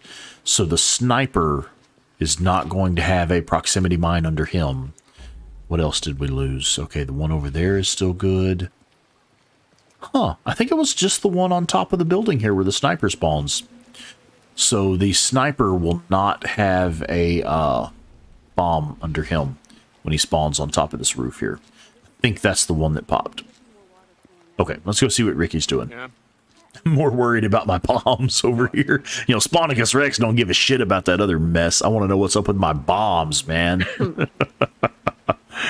So, just getting back to the chat and the conversation about villains, Joe Schmo says, aren't there some bad guys who know Same they're thing that happened bad to all the and just bridges. don't care? Not in this game, but like Heath Ledger's Joker wasn't a hero in his own mind, he just didn't care. That's true. Yeah. Well, you know, if you've ever played Dungeons and Dragons, you have that one alignment, that character alignment known as chaotic evil. You know, so and like in Batman, you know, is it shit, I can't remember, is it Michael Caine or is it Morgan Freeman that tells him, you know, some men just want to set the world on fire? It's Morgan. So it's just want to watch the world burn. Yeah. Just want to watch the world burn. Exactly right. Yeah, you know. So yeah, there are chaotic evil enemies who are just straight up and even evil, but outside of genre stuff or like really sort of hardcore like psychopaths. If anyone's seen *Halt and Catch Fire*, the TV show about the early days of the computer industry, and it's sort of fictional but set very much in the real world. Come here, touch this. The character played by Lee Pace, Joe ooh, McMillan. I like Lee Pace. Yeah, badass. He's amazing. Exactly. You okay there? And so he plays basically this guy who is an incredibly smart sociopath, and you almost you see him at times Up this way. We're going all the way up to the top. you know, manipulating people and trying to just achieve a goal for himself. Then other times it's like he kind of gets in his own way and self-sabotages. So it's an interesting look into the idea of when you are a sociopath or when you are kind He of got a me a bad job at guy Boeing that when I was only you can 17. also, you're not just I was going to destroying other school part-time people's to become a lives mechanical or engineer whatever, when manipulating other shit went people. You down. actually turn your ever see own him sort of again? air quote superpower on Dad, yourself. brothers? And that idea of like Interesting. self-sabotage and self-destruction being very much tied in with being a destructive, chaotic, evil person. Like, wow. you're not Yeah. untouched by that. Right. You're not immune to your own chaos. Damn. Yeah, right. That's actually pretty badass. I'm gonna have to watch that. That sounds cool. Well, I am a fan of Lee. great show. Hey, I am a fan of Lee Pace's acting. That sounds like a really interesting character, and I can see with your passion for the bad boys as well-written villains. That does sound interesting. Actually, I have to check that out. Down there and clear the intake. So, I'm up. Oh, and then the you can conversation turns stand to Carlos. Watch. And if yeah, he is sort of Okay. counts as someone who sees themselves as a villain or the it's hero not of their own enough. story. Yeah. And I definitely think hang on, I'm scanning back through the chat. Yeah, and Joe I have a says- question I want to answer here in a second when we get a chance. Yeah. Sure. Joe Schmo says It's pretty mucked up. that I think I from can what he clear it, remembers, though. Carlos actually believes the cult Run stuff, back and down yeah, to the that's turbine. true. I think from what we're See told if in the it's game, vibrating at all. he definitely has kind of gone down the rabbit hole of his own bullshit and really does believe in what he's talking about. So I don't get the impression that he's smart enough to be manipulative enough that it would be fake. Yeah. The cult thing. I think he actually believes it. I'm sorry, you go ahead, yeah. answer your question. Yeah. No, I mean, that's actually crazy stuff. And I love later in the game, once we get to the part where Deacon and Boozer start dealing more directly with the Rippers, I know there's going to be some interesting conversations there. So I'm really looking forward to that. I wanted to say hello to Ruben Diaz. Saludos. Hello and welcome. And also Gordon Link wants to know, what do you think the best weapons for hordes? The obvious answer is the Chicago Chopper, the SMP-9, and the MG55. I'm sorry, did someone say the MG? I'm going to be in my phone. MG55. You know it's a bad motherfucker. So those are the obvious answers, but my personal answer to the question, what do you think is the best weapon for the hordes? The best weapon against the hordes is your own imagination. If you will, we discussed this I think it was the very first episode of the very first podcast that you and I recorded together. If you will take a moment to study the terrain, and I'm sorry, that whiskey's getting to me, guys. You're not supposed to drink the whole bottle. I know, right? Why didn't they put that on the label, man? But no, for real. Your own imagination is the most effective weapon against the hordes. If you will study the terrain, study the environmental hazards that you have around you, and use your tactics. I mean, as I've demonstrated before, you can take out the hordes without using any weapons. Just use the terrain, use the traps and the bombs that you're given. And that is really all you need. So again, obvious answer, Chicago Chopper, SMP-9, MG55, but then also actually use the terrain to your advantage. Take advantage of superior elevation, superior tactics, manipulate the terrain so that you can take control of the battlefield. I just want to point out, Xylot says, every time Claire says, I'll be in my bunk, I get a sudden blast of the Hero Named Jane song from Firefly. I mean, Oh, yes, that is fuck exactly, yeah! Firefly is exactly what I Yeah! mentioned. And every time Hell I say, yeah! I'll be in my bunk. Yeah. Jane, yeah. Total badass, yeah. That was such a good show. I miss that shit. I still rewatch it every now and then. Ha ha. You feel that vibration? Yeah, but the power lines are still dead. What? Man, oh, it couldn't be that easy, right? All right, come on, let's check out the transformers. So, your dad and your brothers, what happened to them? I don't know. On my way back, I tried calling over and over. I always got a busy signal. By the time I reached the house, it was deserted. The entire neighborhood was deserted. There were flyers everywhere, evacuation orders. I went to the closest refugee camp, but it was overrun. Everyone was dead. Freaks were everywhere. Jesus, Ricky, I'm real sorry. Yeah, it was a long time ago. You know, that's one of the first times where you hear Deacon actually showing genuine sympathy, where he tells Ricky about, he says, Jesus, Ricky, I'm so sorry about her, her losing touch with her family when the shit hit the fan.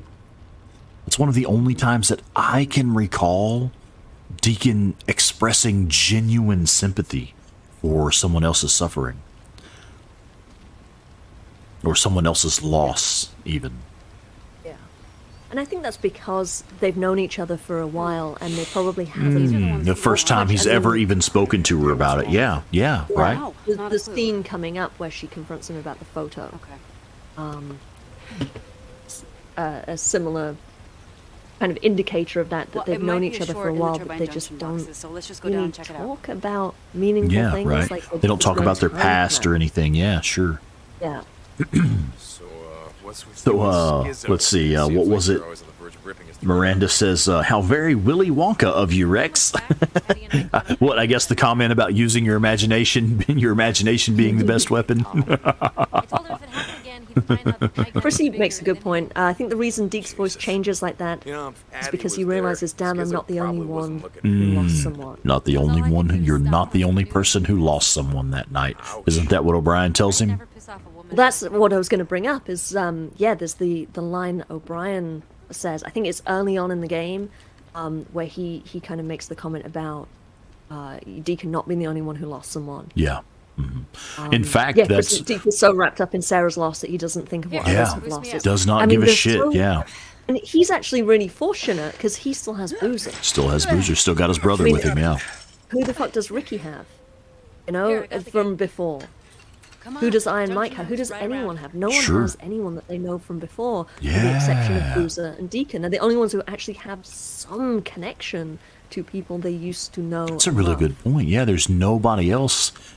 I can't think of any other characters in the game that have any of the people from their past that they actually give a shit about. I mean, Tucker and Lisa somewhat knew each other. They were neighbors.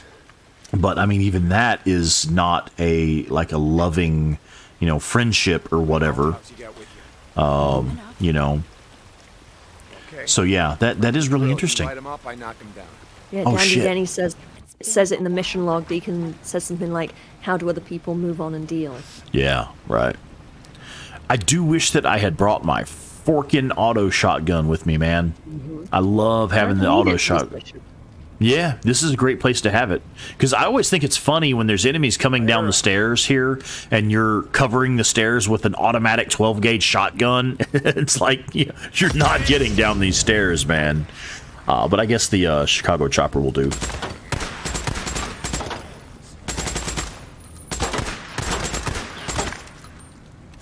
Chrissy says Miranda to Miranda Stanton's comment. I think that's one of Deke's character.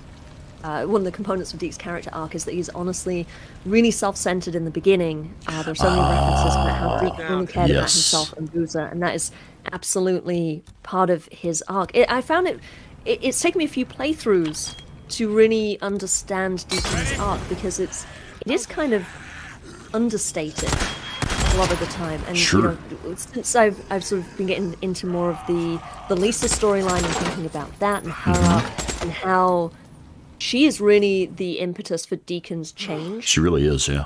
But it's definitely, at the beginning he is a drifter who is like a micrometer away from just being a complete asshole. He is a mass murderer. He just is killing people left and right, and killing the freaks without any sense of remorse or any idea that they are people still.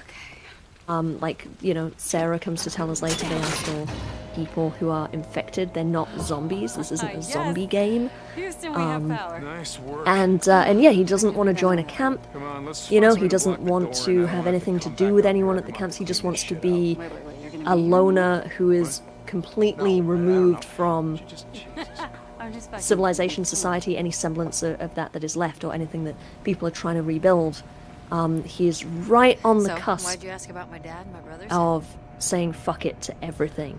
Yeah. And then it's through the Lisa storyline They never mentioned that it he before, starts so, to care I'm sorry if I... about someone that is something not he didn't want to himself. talk about. I mean, okay, Boozer, he does care about Boozer, but Yeah. it feels almost like Boozer is an extension of him and he is an extension of Boozer. They almost don't feel like separate units in a way. Yeah. No, hey. So Come on, we gotta get moving. yeah, it's just sort of interesting to look at his arc from being, just so separate from the world Yeah. by his own design and choosing to come back into what is left of society, or what is going to be society, i.e. Lost Lake, getting the power back on with Ricky, things Right. like that. Yeah. And then the Thunder Egg thing that we talked about a couple of weeks ago. Actually, Yeah, bringing her the gift giving that a shit. he's trying to do something nice for her, but it's completely fucking useless. Something she has no use for, a pretty rock in the apocalypse, but he's it's just his trying to do first something time- nice. It's the first time he's given a shit about someone's feelings. Sure. Yeah. This is feelings. He's been in a world for 2 years where he's avoided his own feelings, and he also, everyone around him has not been able to talk about their feelings. Living out in the shit, you don't have time for intimate connections. You don't even have time for a quick hookup if you need to relieve some sexual tension. Like, that's not going to happen. You do not have time, let alone time for emotional healing or processing or any kind of emotional connection with anyone. There's no fucking time. There's not a moment to breathe. You just tamp down your emotions. Don't pay them any mind. Keep on surviving. But the biggest theme of the game is surviving isn't living. Very true. Just scraping by isn't good enough. Mm-hmm. Well said. Damn, girl. You do get fired up when you're talking about stuff you're passionate about. All right. And that's why I invited you on this show, ma'am, for that perspective right there. So this is where the reason I paused this here. I wanted to let you finish, but I also wanted to draw attention to the dialogue that's about to happen right here before Deacon, right here between Deacon and Ricky.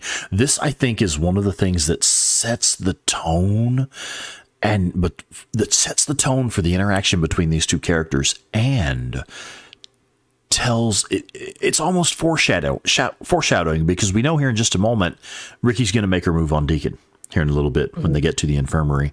And I think this right here, what's coming up next, tells us what's really going on between these two. And I'll elaborate more here in a moment as we get to it. Just want to say hi to Basics of Pain, who just joined the chat. Hello. BOP! What's up, man? Hello and welcome. Glad to see you tonight. Okay, so here we go. This is what I was talking about. I think this is the Why I cutscene. stopped riding with you and Boozer. Was I supposed to ask? I already knew why. Iron Mike's bullshit. God, Ricky, do we gotta do this now? We had been riding together for I don't remember. So she's 4 months. explaining why she quit riding with Deacon and Boozer. Okay. This is why she quit hanging out with This one them. night, and I remember it really clearly. It was snowing outside, and Boozer was snoring. Remember how he used to snore? I swear I thought he was going to bring a horde down on us, Yeah, well, right? that pretty much hasn't changed. Anyway. And you can tell she's kind of awkward and a little bit uncomfortable to keep talking. Sitting outside by Deacon A little knows bit where this fidgety. conversation is He going. does. He's like, oh yeah, ha ha ha, let's stop talking now. He Like, remembers has this that sort of- night just as well as she does. Well, it's probably every night. And he was sitting there looking at the picture of Sarah all night long, didn't sleep a wink, couldn't stop looking at the picture of Sarah. And Ricky noticed, because she was watching him. She was watching him to see what he was doing, and probably, in my opinion, thinking about going to him.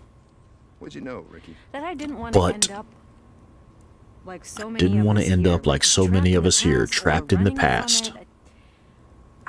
I want to look So forward. she's sitting there at the campfire with them, thinking about going to Deacon. And he's just sitting there staring at his picture of Sarah. And that is the night that Ricky decided to stop riding with them. Because that was the moment that she realized she didn't really have a chance with Deacon. I disagree with you. I don't hang on. think Let me it's finish. romantic, Let me but- finish. I am interested in your opinion there, but allow me just a moment.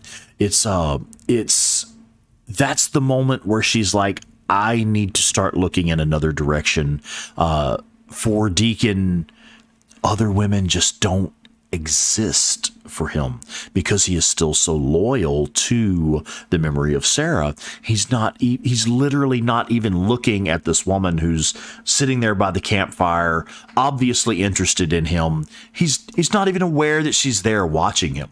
He's just sitting there staring off into space, looking at this old picture he's got of Sarah.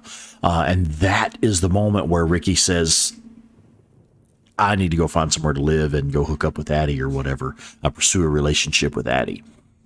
So for me personally, I think that is the moment where she realized she really didn't have a real chance with Deacon and decided to stop riding with them. So please go ahead, tell me your side of it. Tell me your opinion on it. I don't think it's about romance at all, or sex or anything like that. I mean, obviously she does hit on him, but I think this is just another moment in the story where we're presented with another character that is challenging Deacon's status quo. He is in this place. We talked about this on the Boozer episode of the podcast, episode 14, the idea that Deacon is trapped in this place of denial of grief and rage and just not wanting to face facts. And he has a death wish, and he is reckless, and he is endangering other people. And I think what happened in that moment is that what she's saying here is, I didn't want to keep riding with you because she saw that he was too trapped in his grief and his attachment to the past. He's gonna get himself killed, or he's gonna get people. Boozer killed, or he's gonna get Ricky killed. And she's like, this is not good. All right, so I gotta say, Chrissy agrees with me. I was just about to say, the two smartest girls I know are like, nah, dude, you're fucking wrong. I'm trying to tell you this is why Ricky was like, no, thanks. And so, I think I'm going to go out on a limb, and Chrissy, I'm going to ask, have you seen? No, you're good. You're not stealing my thunder at all. Y'all are agreeing with each other. I dig it. Yeah. Hey, wait a minute. Are y'all teaming up on me? Y'all are teaming up against me, aren't you? Damn it. You know you like it. I just want to go on a slight tangent real quick. What you got?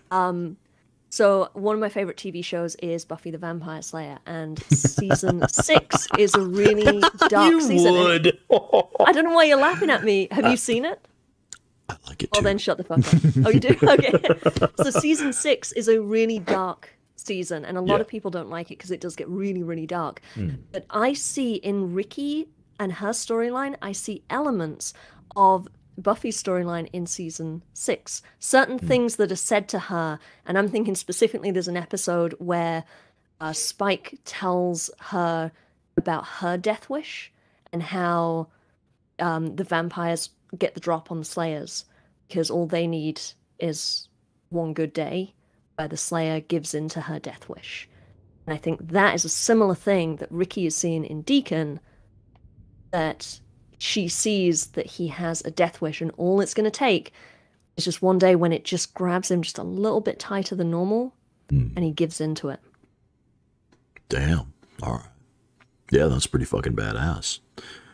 I remember that season 6 got real. I remember that there was a season that got really dark, but I don't remember the specifics. Yeah, fuck. That's true. You know, that's all the freaks need. That's all the freakers need, is that one time where he lets his guard down and, gives in to his rage and fails to be aware of his surroundings, and Boozer gets his arm burnt off, Yeah, that's all it takes is that one fuck up. Damn, all right. Quasi says 100 bad guys fighting the Batman. The Batman needs to win 100 times. The bad guys only need to win once. Yeah, right. It's not 100 bad guys. It's 10,000, 100,000, million freakers. Yeah. 500 freakers at the sawmill horde, and all you got to do is fuck up one time. Yeah, right? Damn. Okay. Well, shit, that got, wow. Okay. Right on. Thanks, guys. That's actually a fantastic fucking conversation. And I knew instinctively, if we allowed ourselves to stop for a minute and really analyze that one short section of dialogue, look where it took us.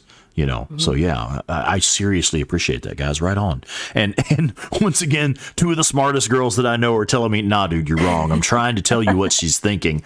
All right, fair enough, man. And I think that's something that is the default for a lot of video games is male character plus female character equals passionate, one of them or both of them want to fuck. Yeah. And it's like, well, sure. It could be platonic. It could be something else. Yeah. Should we kill some rippers?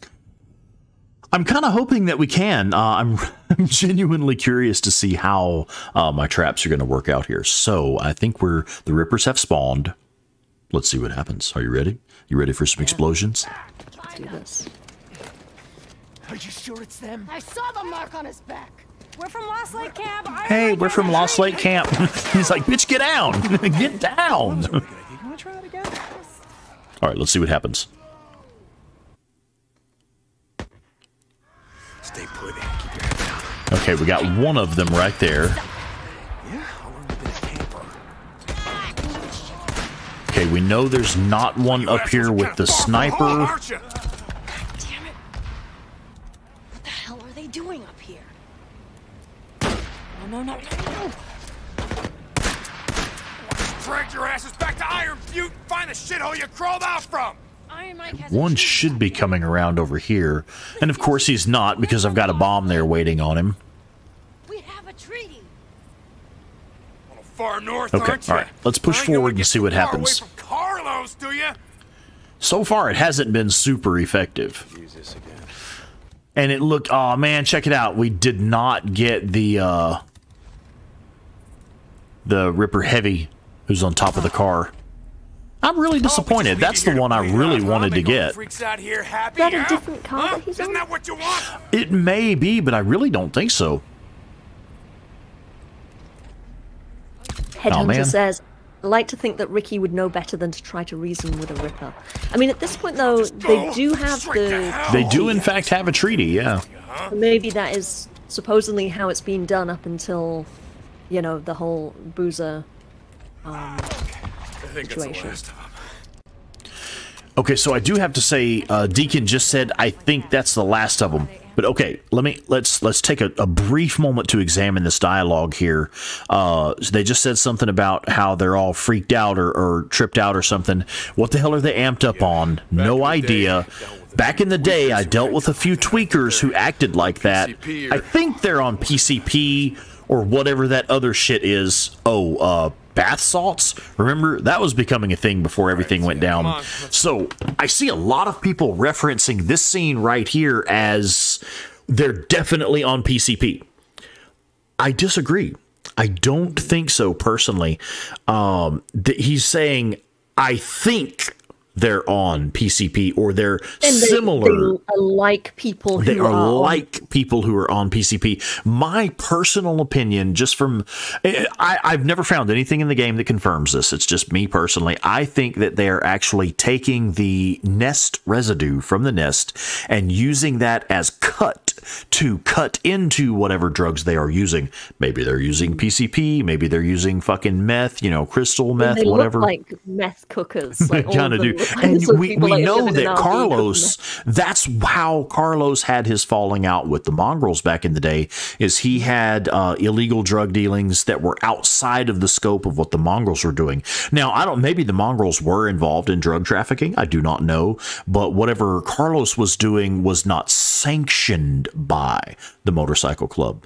And his drug dealing activities got other mongrels hurt. That's what got him kicked out of the motorcycle club and got his tattoos burnt off of him when they, excommunicated him from the club. So we know that he has dealings with like illicit drugs and shit like that. And I can easily imagine Carlos being the type of dude who draws people to him who know how to manufacture various, controlled substances. Yeah. And I can easily see them, with their desire to be more like the freaks. I can easily see them, making whatever drugs they're making and then cutting it with the nest residue. Yeah. So, I think 100% agree. Yeah, okay, right on. Because I think what they're taking is pretty much irrelevant. It doesn't matter what they are actually taking. And I don't think it is specifically PCP. Whatever it is they're taking, I think it is mixed with the nest residue. Mm-hmm. Just to catch up with the chat, going back to the Buffy thing, Quasi says the scariest episode of Buffy was the silent episode with the bad dudes that floated around. Miranda Satin says, no, the musical episode was scarier. My personal favorite scary episode, or scariest episode, is the one where Buffy wakes up in a mental asylum and is halfway convinced that she imagined the whole thing. Oh, wow. She's actually just crazy. That one freaks me the fuck out. Man, you folks really know your fucking Buffy, don't you? Like, I watched that shit in the 90s as a teenager and was like, yeah, this is a cool show. And I couldn't hardly tell you a single thing that happened in any particular episode. You were not a teenager in the 90s. Not a chance. I thought you were like 70, 80 years old. You know, the years blur together after 2 or 3 centuries. You just lose track. But, nah, for real. I mean, like, the martial arts was interesting to me, but that's pretty much all I remember of that show. So Joe is asking, he'd be interested to know if you could take enough nest residue and actually become a freaker. I mean, I'm pretty sure that's what. I mean, it's got to be infecting you at some level. I mean, you know, there's nothing in game that tells us how the infection actually works. But I mean, you would think, you know, taking that shit in. Yeah. Well, when you use it to make the residue bolts, it turns people kind of crazy. It does. And aggressive. Yeah. So I just wonder with the Rippers, they don't seem to be acting out of sorts like people who've been shot with the residue. Yeah, sure. So are they taking like a much lower dose? Mm-hmm. It must be. What happened? Okay, Chrissy's asking about Uncharted. Yeah, I saw that. Where it inhales the vapor of El Dorado and changes. Yeah. Interesting. Ain't gonna compare to what I'm gonna do to him if I ever see the son of a bitch. Yeah, we know Claire's into Uncharted as well. Come on, let's go. You said that with such a tone. I never got into Charmed. Talking about Charmed and Angel, I watched that. Oh, I'm sorry. Did somebody say Alyssa Milano? Yes, I used to watch Charmed too, but it was for Alyssa Milano. Okay, I'm following you. All right, so hey, there is actually another really interesting part coming up right here for everybody that's always wondering about Deacon's phobia to water. This is the first part where actually it might even be the only part of the game where it's not necessarily clearly defined, but openly discussed, because there's the one part, I think we've already been to that scene where Deacon and Sarah, the flashback scene where they are picking lavender by the lake, and Sarah is actually about to remove her top and jump in the water to go skinny dipping, and he's like, whoa, stop, no, hey, cut that out, and she stops pulling off her shirt, and he's like, no, don't stop that, just stop going toward the water. And so there's that one thing right there where it's like, oh, this dude obviously has a serious fucking aversion to water for some reason, but this is the only spot in the game where I know of where it is clearly discussed. So let's hear what Deacon tells Ricky about this.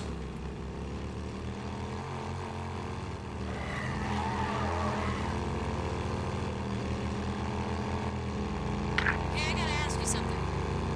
Could I stop you? How'd you end up in the MC? It's a long story. We got a long ride. Okay, I was a member of the 10th Mountain, part of a forward unit working with the Northern Alliance. Shit, I didn't know you were in the army. Why were... You wanna hear She this didn't or even not? know he was in the army. I've always found that interesting. We were advancing on Mazar-e Sharif. We got ambushed by a group of Taliban heading the other way, and they were in flatbed trucks, decked out with Zu-23s, modified anti-aircraft guns. Big guns. Yeah, really big fucking guns.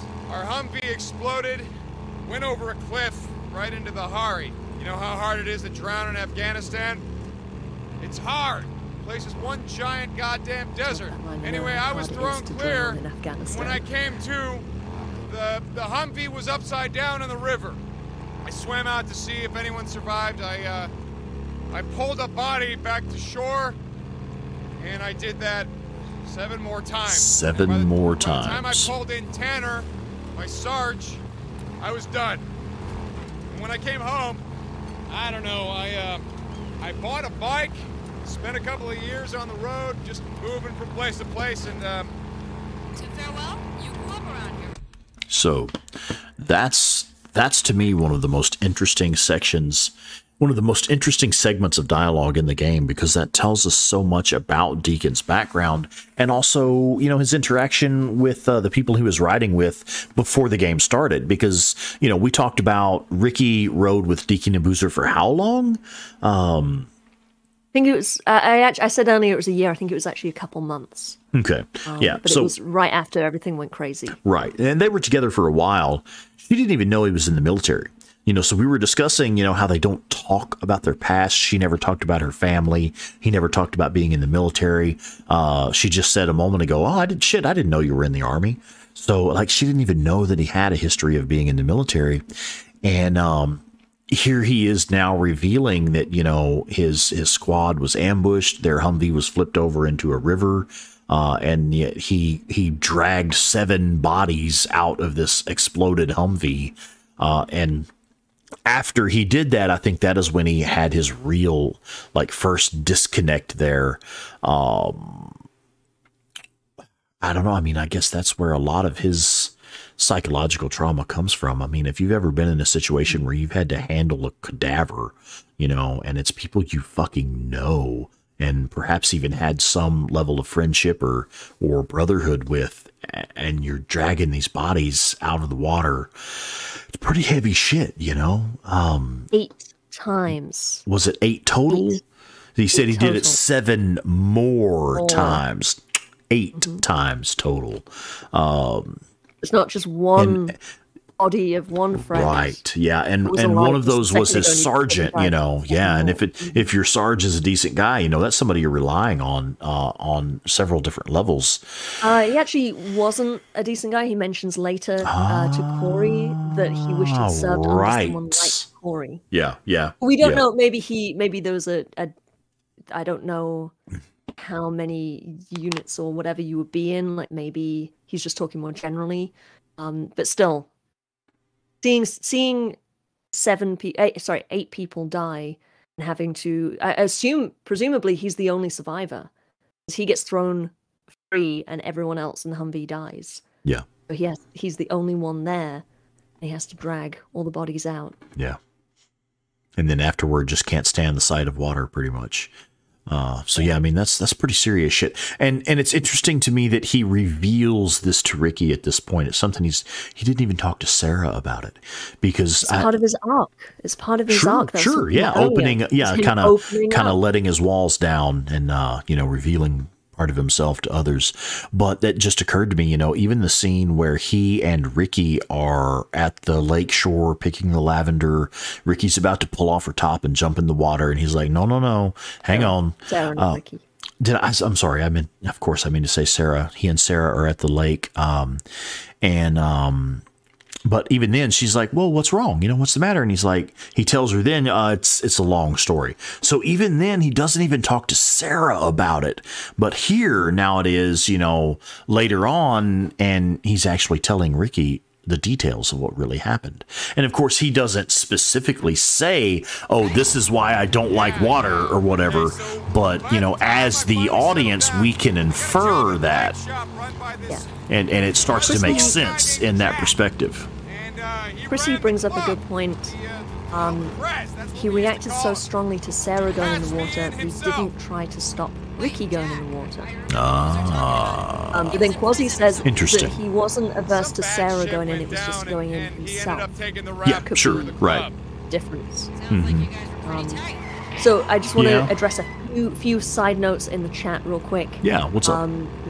The conversation turned to Uncharted, and I love Uncharted. Okay, so request for I'm sorry, go ahead. I was going to say, please feel free to carry on with this topic, but I did want to mention that, yeah, we're totally doing a feedback loop live stream on Uncharted.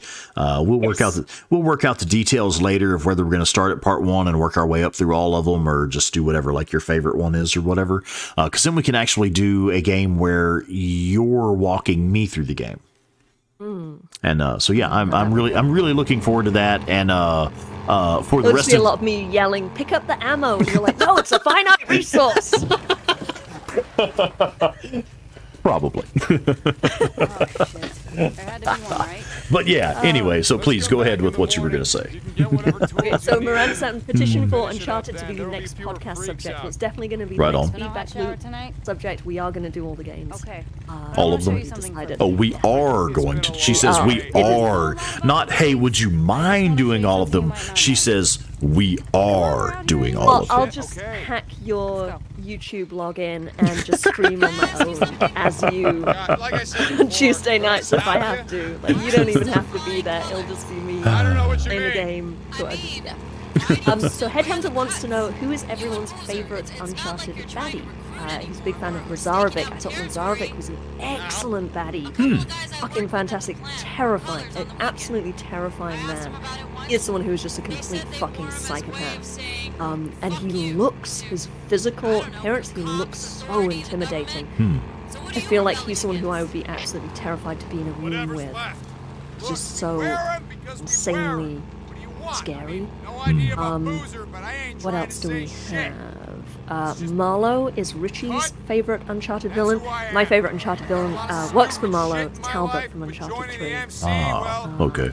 Yeah, I think you've talked about him before, rather animatedly, if I recall correctly. Which is why you had that tone in your voice when you said Uncharted, and who was it? Someone was like, "Hey, what have you got against Uncharted?" Yeah, Joe Schmo said, "How dare you, Rex? Uncharted is awesome." You weren't picking on Uncharted. You were trying to tease me about my love for Talbot. And anyway, let's get back to the game. Come out here a few times to see it. Even Chrissy says, no, we are. Oh, and she says, even if I don't want to do that stream, then she and Miranda will do that show with you, Claire. Hey, I mean, maybe we should just all take over. Maybe all of us, yeah. Hey, the more the merrier, right? Yeah. Girls' night with Uncharted. Yeah, sorry, Rex, you're not invited. Damn. You're just going to have to, like, you know, fuck off somewhere for the evening. Can I at least, like, hang out in the closet and watch, man? Alright, Schizo, you want to be a peeping Tom? Oh, fuck, that's a low blow. Damn. Not really, I do like Schizo. Man, I'm feeling the burn on that shit from 1,500 miles away. God damn. How did you know about that? Ouch, man. I thought we was cool. Miranda says, see the upside, Rex. That way you can hang out in the chat. I guess I'll have to settle for that then, won't I? Ooh, wait. Richie says great trilogy. If I am reading that correctly, are you also not a fan of Uncharted 4? Ah, yeah, right.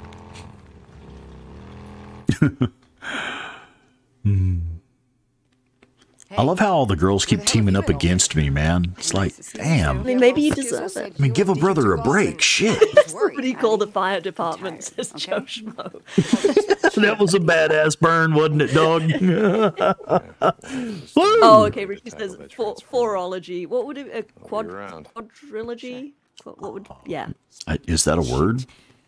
I think so. I mean, you got trilogy, you got quintet. What's a 4-book series or a 4-game series? That's it. Okay. Chrissy's asking if I don't like Uncharted 4 or The Lost Legacy is really good. I like Uncharted 4, but I just didn't like that they fired Amy Hennig and they fucked up the theme and they retconned it so that Nate magically suddenly has a brother. Yeah. It's never mentioned before. They didn't follow through on any of the setup with Nate's backstory from Uncharted 3. They just kind of like threw in more questions and like some weird shit with his mom that made zero sense to me. Maybe someone can explain it to me. I didn't fucking get it. I thought it was terribly written. Great game, excellent gameplay. Like some of the the scenes that you play through feel fucking fantastic. Nothing will beat Uncharted 3's falling out of a helicopter without a parachute sequence. That's fucking bomb. I fucking love that whole little sequence. Uncharted 4 does have some good moments. It's a little too long. You spend a little too long on the island, just going through forest after forest after forest after forest. Yeah. Nothing. Go ahead. No, seriously, go ahead. But yeah, Lost Legacy. I like Lost Legacy. I mean, it's just a short. It's like 4.5. It's not like a whole game in and of itself. Really, it's just feels like a little bit of a DLC kind of game. Uncharted 4 is actually the reason why Madagascar is on one of my top 5 places I want to visit after the pandemic. I really want to go there. I want to see the lemurs. So it's not the show, the cartoon. No. Madagascar is actually off the coast of Africa. It's I know really it's a real awesome place. Yeah, where, sure. But it's really cool with in terms of the animals and the way that everything has evolved completely separately from the rest of the world. That it has extremely unique species there that have evolved completely independently, and it's really fascinating. Yeah. How you doing? Yeah, sounds cool actually. So I needed to reply to one in the chat here. Zylock, yeah. Zylock says he grew up with 3 sisters, so I feel your pain. Yeah, man. It's not even fair, dude. Girls be teaming up on a brother. I can't catch a break, man. See, Quasi says Uncharted 4 was his first and only Uncharted game. Don't see a problem with it. I mean, it is a fantastic game. You want to talk about good photo mode? That has good photo mode. That's fucking excellent. I'm sorry, which game? Uncharted 4. My only issue is... did it have a good photo mode in it? Oh, fuck cool. Yeah. Okay. Okay, I was about to say I've never played it, but you're going to hate me, and I'm going to apologize in advance. I played, I think it was, what was it, the Nathan Drake collection that had 1, 2, and 3. I don't remember them. I don't remember a single minute of any of them. Yeah, it was like... Oh, that's okay. Yeah, it's a video game. Yeah, I get to play them again. Okay. So maybe you can, kind of help it stand out in my mind a little bit, because I played them and I was like, yeah, it's a video game. Let's go play something cool now, all right, so Ricky just showed us the sawmill. Interestingly enough, on my very first playthrough, the first time I played Days Gone, I assumed that was the mission to go kill the sawmill. Because Ricky took us there. It's like, oh, well, there's this big badass horde here. Ricky just showed them to us. It's time to go take on the sawmill. And so how'd that work out for you? Actually quite well. It took a couple of tries, but yeah, I went in and I ruined their fucking day. I mean, that's actually where I developed the method of using the train tunnel, of setting the mines, mining the path toward the train tunnel, mining the tunnel, leading them to the tunnel, and then absolutely fucking just ruining their fucking day. Because I mean, that's really where I got the technique of don't just piss off the horde and run where they chase you. Rather, lead them where you want them to be. And that is when I came up with that. Because, I mean, it's the fucking sawmill, man. And all I had was like the MG45, the 4.5, not the 5.5, just the 4.5. And you still say MG, I'm going to be in my bunk. Fair enough. But yeah, so I had that gun, and I had the SMP-9, of course, and I had discovered several of the hidden loot locations, so I had proximity mines, proximity bombs, I had grenades, I had things like that. Check the chat. What's going on in the chat? Whoa, hey, right on. Basics of Pain, what's up, brother? Thanks, man. Yeah.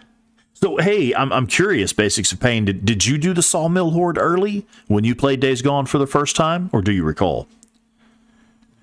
So the reason I brought this up is I wanted to go in and run the Sawmill Horde doing it exactly the same way that I did on that first mission, or the first time that I did it, and just pretty much just to show how it is done and how I pulled it off. Yeah, good. So Zylock brings up the first time he did the sawmill. I led the horde to the tunnel and then got ambushed by wolves on the other side. Shit.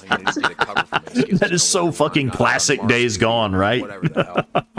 You set up this badass plan and then get ambushed by wolves or something. I don't know. he's depressed or something. Talk to Addie. I think I know a way to cheer him up. I'm sure everyone here knows your wolf technique, but do you want I thought to I'd maybe head to touch on that O'Leary real quick? Right. So if you hate the wolves in Days Gone, if you hate the wolves, the runners, or the mountain lions, please check out the smoke bombs. Use the smoke bombs against the wolves, runners, and mountain lions. I promise you're going to have a fucking blast. Okay, the weapons that I had the first time that I did the sawmill, I did have the auto shotgun unlocked, I did have the SMP-9 unlocked, and I did have the MG45 unlocked. So, and I had a few things like proximity mines, proximity bombs, stuff like that. I don't have very many proximity mines right now, but that's okay. We should still be all right. We should be able to pull it off. We'll run up there and whip out some superior tactics and ruin their day. Oh, what are you going to whip out? Seems inappropriate. Superior tactics? My wits? Is that what you call it? Yeah, I'm just going to take my wits into the battle. Same as always. Still out there chasing choppers. Yeah. What is that little chuckle for, ma'am? You trying to say I don't have any wits? What O'Brien told me is legit. Nero's out here. They're running field missions, studying. You said it, not me. No idea. Hey, I gotta get going. Skizzo stopped by and said I'd be shoveling shit all day. Tell Skizzo to eat shit. Yeah, I'll pass that along. Later. Let's see what's going on here. Kind of clear the area before we start.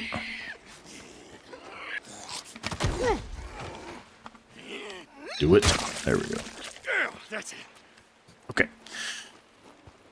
All right. So it looks like the horde is here, right? Okay, cool. The horde is here. And, you know, let's just take a moment to appreciate the finer things in life. Such a perv.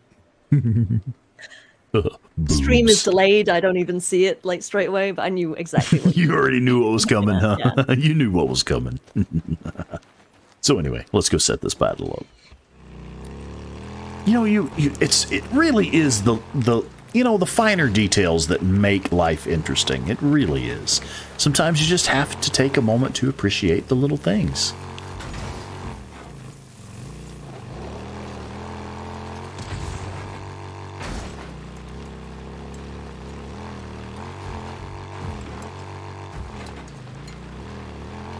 And I'm pretty sure that most everybody in the chat tonight, most of the audience, you're probably already familiar with the, use the train tunnel method.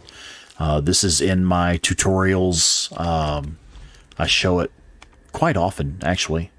I just kind of like showing it to people, just to see what they think. This is... Again, what are we talking about? my method for taking on the sawmill horde. Oh, what are you talking about? I thought you were talking about the train boobs. Oh, yeah, that too. Okay. That's most everything we need from in here. Chrissy said, so is it little things or superior tactics? Men's naming is so confusing. Hey, man. A wise person once told me that it's not the size that matters, it's the power. It's all about power, right? Transfer of power. Sure. I mean, I'm just talking like I know stuff. That's just what I heard. Okay, so we have the tunnel is mined. We're going to set up, let's see, I do like to have a proximity mine or two down here. I feel really bad now. Headhunter just made a comment about appreciating the little things is definitely what I'm being reminded of with this whole thing with Grandpa going on. And here we are being kind of like low-key smutty. Right. You do have a good point. Appreciating the little things in life is definitely... Absolutely. And I mean, really, that's what... really is what... I mean, and I mean that seriously. That really is the kind of stuff that makes life interesting, man. Have a little appreciation for the little things in life. Those, if you pay attention to the little details, the big stuff takes care of itself. If you're I don't know, if you're paying attention to the little things that make your partner happy, you know, if you're paying attention to the little things that make your kids smile, you know, and you take time to enjoy that shit, that is what makes life interesting. To me, at least. Chrissy's like, I was about to say that we're low-key making dick jokes, and Hunter is going Hallmark on us. Well, yeah. No, Headhunter, don't worry about it. You didn't ruin the mood. No, we were ruining the mood with our smutty humor, or at least just bringing it down to a baser level. Yeah. Like, no. Anyway, go kill some freaks. And we're going to go punish some freaks because that's what we do best. But I love the shit out of that. That's, you know, I love that there's those multiple perspectives present here. You know, there's the aspect of like, no, really, I'm trying to say you need to appreciate the small things in life because, you know, we've had a serious incident in our family, and it's made us think, you know, hey, take time to appreciate the little things that make your family special and make your friends and loved ones special. But then there's also the aspect of, you know, let's just make some dirty jokes and have a good time. You know, it's all there, and I fucking love it. So yeah, for real, Hunter, don't feel bad, man. You're not bringing the mood down. You're adding to the conversation. That's what I love about this medium of entertainment. Okay. So, back to some Days Gone, some actual Days Gone shit. This is pretty much how I did it the first time I did this. I did come here early. I was early in the game, hadn't even been to any of the militia camps or anything like that. I thought this was the point in the game where you're supposed to go take on this horde. So I did pop a focus cocktail, and all I had was grenades. Yes. Sorry, before you start, I'm actually going to step away for a couple seconds. I gotta go grab something. I need a refill on my Diet Coke, and I need a bathroom break. So I'm going to be back in just a couple minutes. All right. Hey, would you grab me a beer while you're up? Yeah, sure. You're awesome. Thanks. All right, folks. Let's handle this sawmill horde. Here, cut!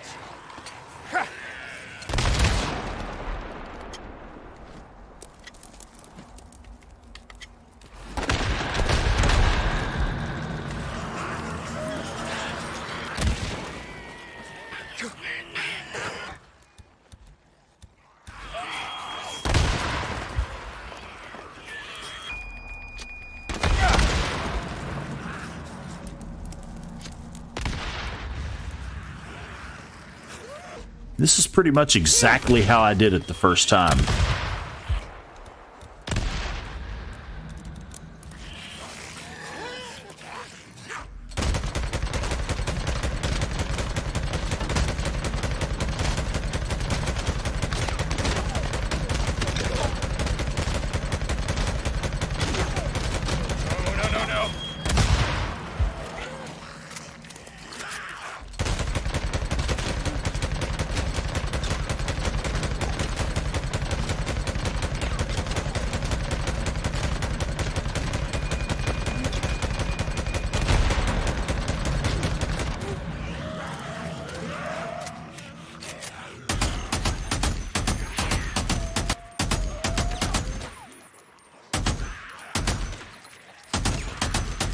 I always love that point, that moment in a horde fight where you can start moving toward the horde. Rather than backing away and leading them into the traps you have set, you can start pushing forward. I've always enjoyed that moment. You just feel like such a badass. And that's one thing that Days Gone did extremely well. When you feel that transition from being the prey to becoming the predator.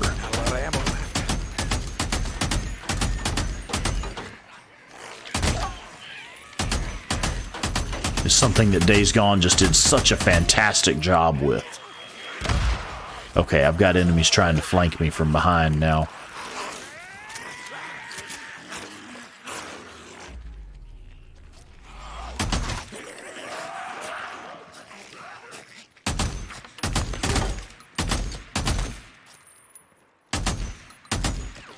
And I bet we're just about out of ammo.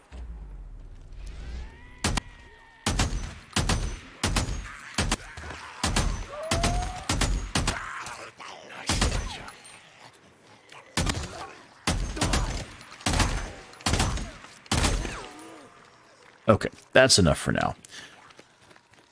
In fact, I've literally got 2 rounds left in the MG45.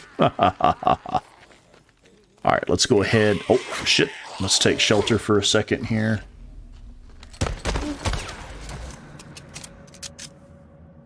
No more enemies nearby. Okay, so we're going to go ahead and refill the ammo. And that should be most of them. Since this is early game, we do not have the meters to show us the Horde health bar because we're so early in the game. I have no idea how many are left, but I can tell you by this pile of bodies right here, I'll bet you we've taken out most of them already.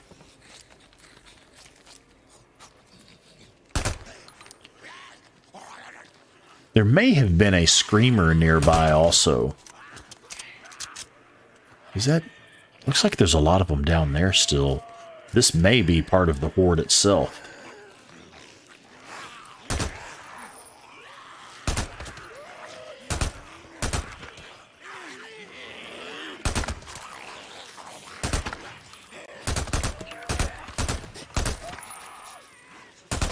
Did you kill him yet? We are very close, actually. I'm almost there.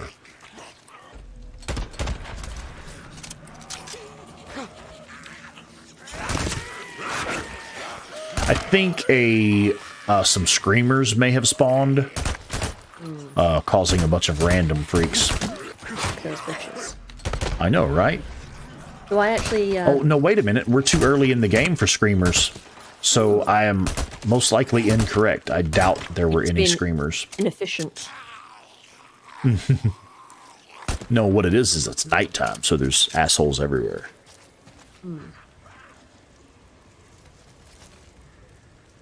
Okay, so let's see if we've got them back down here in their feeding pit. Oh, now I brought you your beer, and I got myself a Diet Dr. Pepper. Oh, right on. And I also got some apple pie.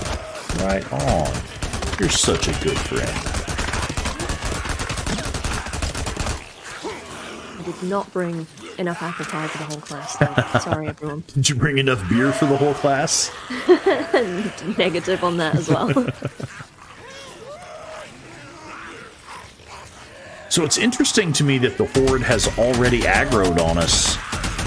I was hoping to at least toss a couple of more pipe bombs down there in the feeding pit, but that's okay. Still, we're going to use the tunnel here to get them funneled in nice and tight.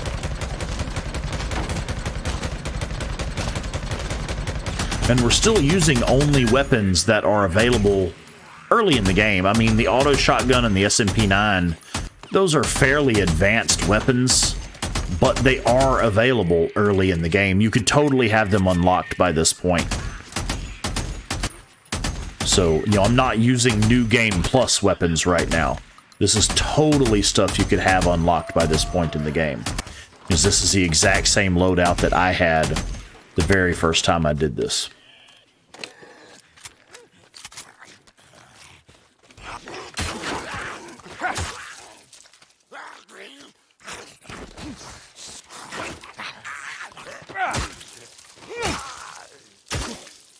There we go. I think we just got them. And, you know, for anyone who doesn't know, or for anybody who discovers this video after the fact and isn't aware, actually, there's still a few more of them down here. Let's go get them.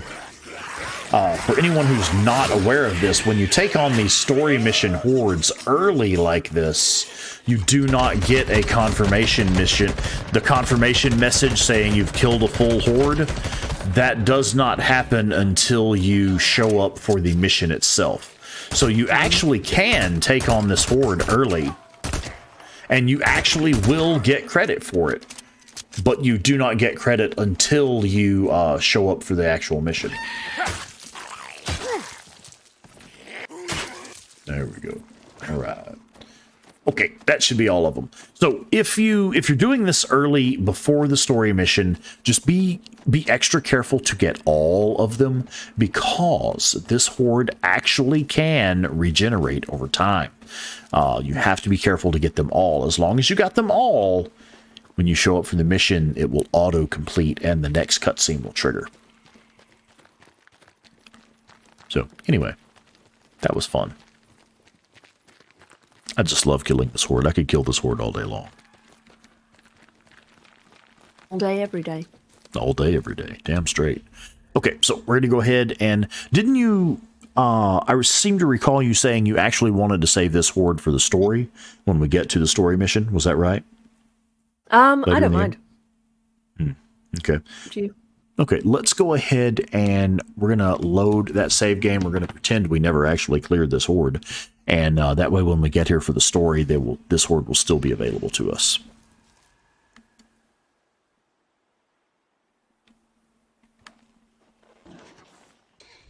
Okay.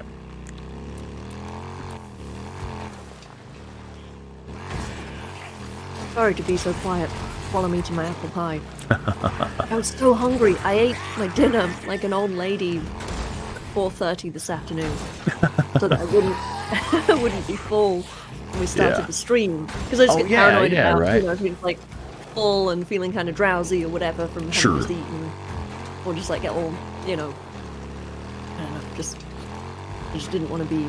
I didn't want to be eating on the stream, and now here I am eating an apple pie. Eating fucking pie. I've been thinking about it for the past half hour because I remembered that it's the last of the pie that I had at Christmas. Ah, okay. And I was like, damn, there's still a slice in the fridge. I could totally go get that right now. And then when you said you were going to go do the sawmill, I was like, that's when I can go get the pie. Wait a minute. I'm sad. You didn't hang out and watch me kill the sawmill horde. It's not like I haven't seen it before. Fair enough. All right. Okay, and we're going to go ahead and... Hey, come around more often. Yeah, what's so up? John Patterson in the chat, aka Quasimoto, Hey! aka Aussie, aka my podcast guest this week and last week. The AKA episode, by the my way, Ghost of Tsushima bro. Yeah, by the way, the podcast episode for this week literally just dropped a few minminutes ago. Right on. John 626 Quasi. We talk about Iron Mike. It's the second part of two-parter. And this episode is fucking excellent. I mean, last week's was excellent, but we really get into Iron Mike and Lost Lake and the Ripper Treaty and all of that. Yeah, it's a really, really good conversation. I'm really, really excited for people to hear this one. But anyway, my reason for bringing him up, apart from the fact that he's an amazing guest on the podcast this week, he says, I think I still have an apple pie in my freezer, but the bloody thing takes an hour to cook. Yes, it's the Marie Callender's one you probably have. That's the one I'm eating right now. And I got it out of the freezer on Christmas Day. And I was like, oh, shit, it takes like 65 minutes to cook. And then you've got to put the crumbly stuff on the top. And then it takes another 10 minutes to cook. I'm sorry to just go off about apple pie. But Chrissy did say pie is better than the sawmill horde. Yeah. So. I mean, I don't know about all that, but because I mean, I could kill the sawmill horde all day, every day, but I couldn't eat pie all day, every day. You know, I mean, I could, but just because you can doesn't mean you should. Yeah, I think I get sick of pie after a while, and I don't think there's anything more of a sin than being made to get sick of pie. I mean, pie is amazing, and one should not ever get sick of it. So. Borislav is in the chat. Yeah, I was about to say hi to Borislav. Yeah, what's going on, brother? Also, we have I'm going to apologize in advance if I fuck up your name. We have Vinath Vimal. Hello, and welcome. And let's see, Chrissy says she's got the munchies. She's making nachos. Joe Schmo says, I don't know why, but I'm just not about fruit pies. But have you ever tried apple pie with a little bit of vanilla ice cream with it? Yeah. So I had it the other day. Oh, was it now? That sounds yummy. I've got Cool Whip with it right now. I love the way. Can you say apple pie again? Apple pie. Apple pie. Apple pie. Hello, Texas. Hello from Texas.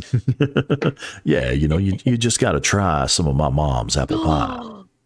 I'm sorry. John Key knows lime where pie? it's at. No, apple pie with custard. Fuck You? yeah. What is that? Fuck yeah. Who puts mustard on their pie? Custard. You fucking. Oh my god. Wait, how do you spell that again? What is that? Mustard with a C. C for cunt.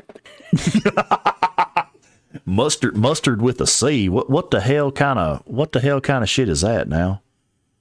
Delicious on apple pie is what it is. Okay, fair enough. Oh, wow. All right, so driving on. Well, I want to know from Borislav, have you done any more speedruns on Hordes recently? Yeah, he did one just the other day. I mean, not to answer for you, bud, but I saw this one. It's the my least favorite horde, the Mount Bailey horde. Oh, I missed that one. Yeah, I just saw that it popped up just the other day. I haven't had a chance to watch it yet, but yeah, I saw that he had a new video out. And that is, again, that is my least favorite horde, so I would actually really like to see how Borislav handles that one. Awesome. Yeah, I was busy over New Year. I've been kind of a little bit off the grid. So I missed that one. I should check that out. Yeah, I took a couple days of basically no phones, no social media myself for the new year. Kind of, you know, found a little, I don't know, just kind of recharge my batteries, you know, and find my center and stuff. And pretty much disregarded all social media, everything. I really hate New Year. I get really depressed. It's my least favorite holiday. Really? And social media. That's my favorite. Yeah, social media, I think, exacerbates the problem when it's all the. I hate all the year in review. Everyone getting sentimental about what they've done, and I hate that. It's weird. I can't put my finger on why. I'm not trying to be negative or anything. For me, it makes me depressed. I don't know. Maybe it's just in a bigger way. It's sort of a reminder of our own mortality and the, Sure. It's heavy shit. Yeah. Yeah. Everything's it's a heavy time of year. So normally I don't like it. This year, I had a really fucking good time. Right on. A really good New Year. Right on. Yeah, maybe this new year will be a little better for you. I don't think I've had a good New Year in like ever. So. You know what? I don't give a shit. All I want from you is information on Sarah. Anyway, didn't mean to bring it down. No, you brought it up on a positive note. You said you had a good New Year this year. Yeah. That's a positive thing. I got a lot of choice here, do I? This research group isn't part of my unit, so I can't track them after this op.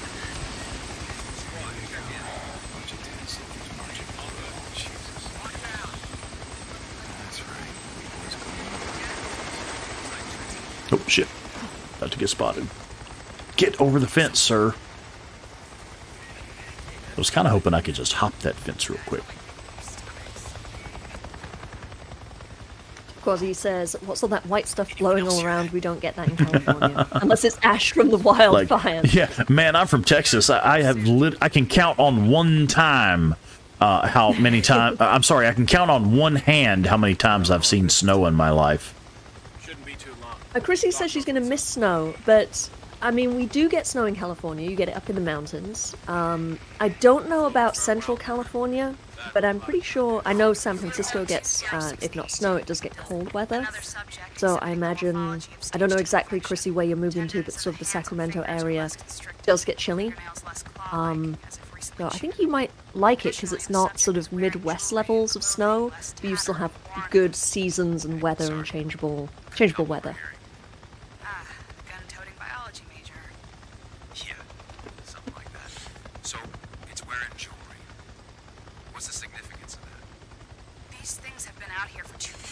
Scratching and clawing. Yeah, John points out the mountains here are covered in snow right now. We had a rainstorm move through last week.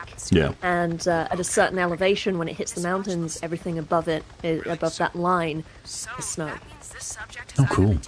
Which is really cool. It's so beautiful. You drive through LA and you just see the mountains in the distance. I still remember the first time I noticed them, the first year I lived here. Because I think in the summer you don't really see them, because they're just sort of, you know, kind of like, they just don't stand out necessarily, depending on the weather. But when the snow hits them, you have like you have more contrast then, more visual contrast. Yeah. Yeah.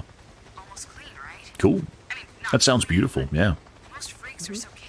Yeah. So this mission is pretty interesting to me. The discussion that they are having here, where they are talking about the freakers who are, I don't know if it's more evolved or just more in touch with the remnants of their humanity, where they're wearing jewelry, they're wearing cleaner clothing. You know, it's really, I think it's a bit of foreshadowing, perhaps, to the secret ending with O'Brien, where we find out there are more highly evolved freakers who are more of a blend of human and freak. So I think this one is pretty interesting to me because of that. Is that some freaks get up in the morning, they shower, they get dressed. Jeremy has got a bail. Good night. Oh, all right. Karen, Happy New Year. Yeah, man. It's good to see you, brother. Shitting themselves. Why the hell are these guys wasting their time with this shit? Hope you got all that, O'Brien. Okay, now just gotta get the hell out of here.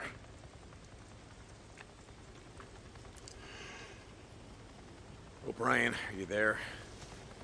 O'Brien! Hold on. Yeah, I'm here. I planted your tracking device and I got your data. The researcher, were they male or female? What? What? Why? Was it a man or a woman?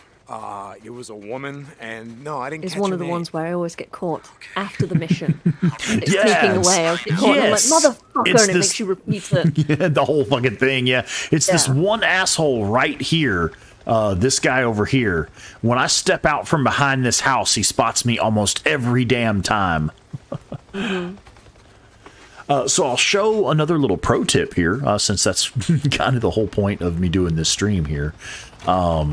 In this house right here, we'll show where we're at. This is so useful. I just want to draw attention to this. Everyone pay attention right now, because this is really fucking This useful. is a good one, yeah. Literally, pretty much the single most valuable crafting resource in Days Gone, and one of the most difficult to find, fucking cans.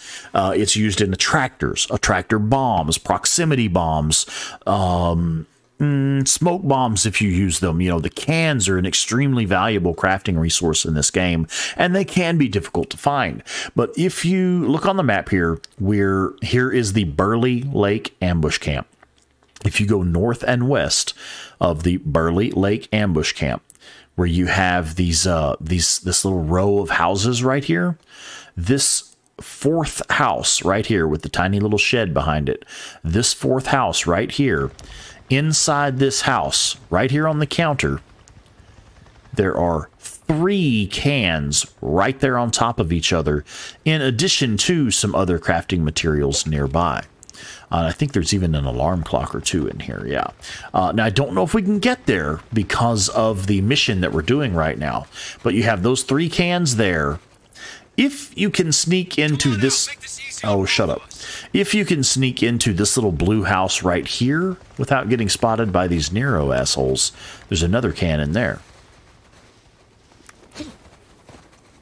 I'm not sure if we can get in there during this mission. No, because the researcher's still right there. But anyway, this little house right here, there is another can. So you have 4 cans in this one location, just north and west of the Burley Lake ambush camp. And then, of course, at the sawmill over here at the Nero checkpoint, there's a couple of cans in here and a couple of cans in the tunnel up here. So between the Nero checkpoint at the sawmill and the train tunnel at the sawmill and these houses here, you can get a total of 8 cans. I have to just say, you said a minute ago that this is the reason for you streaming, is to give out pro tips like this. Miranda says, no, you misunderstand, Rex. The reason for the stream is for us to hang out in the chat and tell dick jokes and wax poetic about life, and once in a while, see you drive into a tree. Or, I will add, step in a bear trap. I am fully on board with all of that. Cheers to that. Cheers. Fuck yeah. You know what? Cheers. Cheers, Miranda. There. Just a little splash. Just enough to have a little toast with. Ah. Damn, that's good. All right.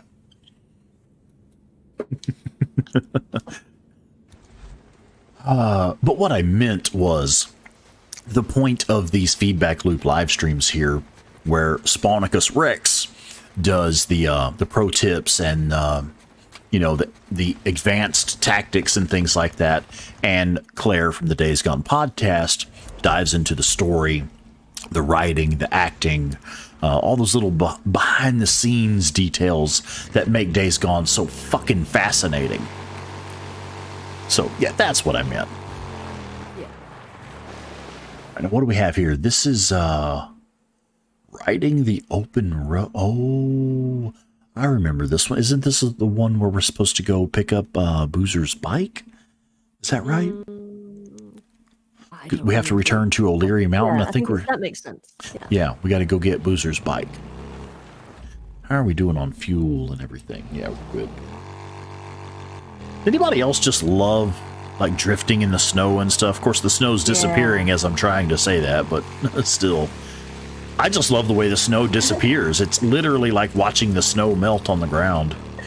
We are ganging up on you today, Rex. Oh, goodness. What now? Chrissy says the title of this one should be SpawnicusRex Gets Made Fun Of by Girls.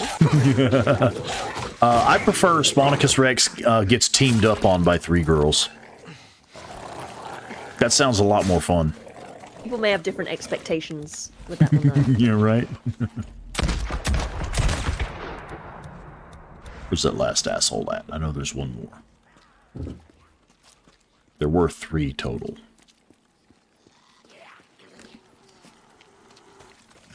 Where did he go?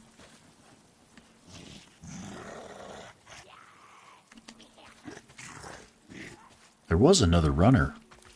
I appear to have lost... Oh, God, what now? I know that laugh. There's nothing... When you hear a laugh like that, there is nothing good coming from it. Oh, my...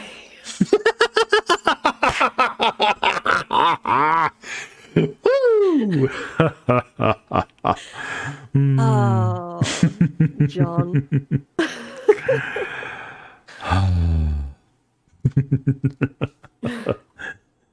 Let's see. Balaj says, "How can you play this much of the same game? It's got to get tedious." No. Well, that is actually an interesting point, and I'm kind of glad you brought that up because I do have a counter to that. That's one of the initial things that fascinated me about Days Gone is the level of creative freedom that this game allows. Things like being able to take on some of the biggest hordes in the game without firing a single shot. You know, that I don't know, Balaj, you may not be familiar with any of my earlier videos, but if you've ever seen the Sawmill Horde 500 Freakers no shots fired video, that was me. I'm the guy that came up with that. And it's that level of creative freedom where Days Gone allows you to take control of virtually every situation in the game pretty much any way you want to, and lets you do whatever you want to do with it. That is what fascinated me with this game initially. So you can handle any situation in the game pretty much any way you can imagine, using a various combination of weapons or no weapons at all. That is what keeps me playing the game, looking for different ways. Yeah. Go ahead. For me, it's the story and the detail of the world and the characters and all of the little nuances, all the little windows into their pasts and their points of view, all of the little clues that kind of tell you more about the story, the questions about the story. For example, what happened at Sherman's camp? You know, it's very ambiguous in the game, but if you pay attention, if you look at the some of the collectibles and you kind of extrapolate from there, and also having the art book kind of helps as well. So some info in that. But yeah, that art book is fucking incredible. Yeah, there's so much you can piece together that create this really deep, rich world. Yeah, and there's so much in that I actually can't hold it all in my head. So I love to replay the game because every time there's something that I've forgotten. I mean, I do the podcast to talk about all that stuff, and I make mistakes all the time. I misremember things. I have to do a lot of research before every episode because there is just so much in this game, and that to me is why I love it. Yeah, agreed, and well said. Misery loves shotguns in the chat, which I absolutely love your username. Right on. Yeah. Shotgun! On Reddit. Okay. Misery loves shotgun says, I did the Iron Butte Horde tonight with no shots fired. Awesome. Oh, right on. I did blow myself up with a mine and finish them off near death. Only self-inflicted damage. That still counts as a win. Yeah, that counts, right? Win. So you still did Iron Butte Horde with no shots fired. Yeah, fucking A. So I'm curious, Misery loves shotguns. Did you attempt to use my method, or did you come up with something different? Because that is my preferred method for doing the Iron Butte Horde. I love doing that no shots fired method on those guys. It no longer works on PC, though, because remote bombs no longer function properly. That sucks. Yeah, so I mean, it makes it really difficult. But that is my preferred method for taking out that horde. I actually was inspired by Borislav to try to do the Iron Butte Horde speedily, and I did. I think I did it. I didn't time myself, but I know it was under 2 minutes. Yeah. Which for me, I normally take my time and do like a lot of laying traps and hiding and throwing shit out of the bushes and running around and running away. I'm trying. I just finished my 3rd playthrough recently, and I'm just sort of going around mopping up all the hordes, and I'm actually trying out different things now. Whereas before, I didn't really have a method for taking out the hordes. My method was probably just like... Look at you stepping out of your comfort zone. I know, it's almost like you've had an influence on me. No, surely not. Almost. No, I said it's almost. Almost. Like that. Don't jump to conclusions. Calm down, sir. But no, I mean, seeing other people do the hordes or even any element of the game with different tactics to your own is so fucking, it's entertaining, it's eye-opening, it's, it challenges you, because sometimes I watch your method and I'm like, I don't even want to do it that way, like that just feels so wrong, because you have like, but it just looks badass style. But it looks cool, and it's like if you try it, then suddenly, wow, that could actually be part of your repertoire. Exactly. You can add to your skill set. And that goes back into what I was saying to answer Balaj's question about, how do you keep playing this game without getting bored with it? There's your answer right there, Yeah. Trying different stuff, just literally trying new things to see if you like it and to see how well it works for you. Important in most aspects in life, I think. Absolutely. I've talked before on this was on the podcast episodes I did, the little 3-parter. There was a conversation about podcasting with other podcasters, and I talk about this thing that I started years ago called Operation Comfort Zone, which was all about challenging myself to step out of my comfort zone and do all those things that I, air quotes, didn't have permission to do or couldn't do or like wasn't good enough to do. We all have those things. It's like, oh, one day I'll try that hobby, or I'll get into whatever it is that I want to do. But like right now, I'm not good enough to do it. And I just heard myself say that, and I was like, what? That reminds me. Who the fuck gets to decide who's good enough at something? Like, you shouldn't limit yourself. That reminds me of something you said.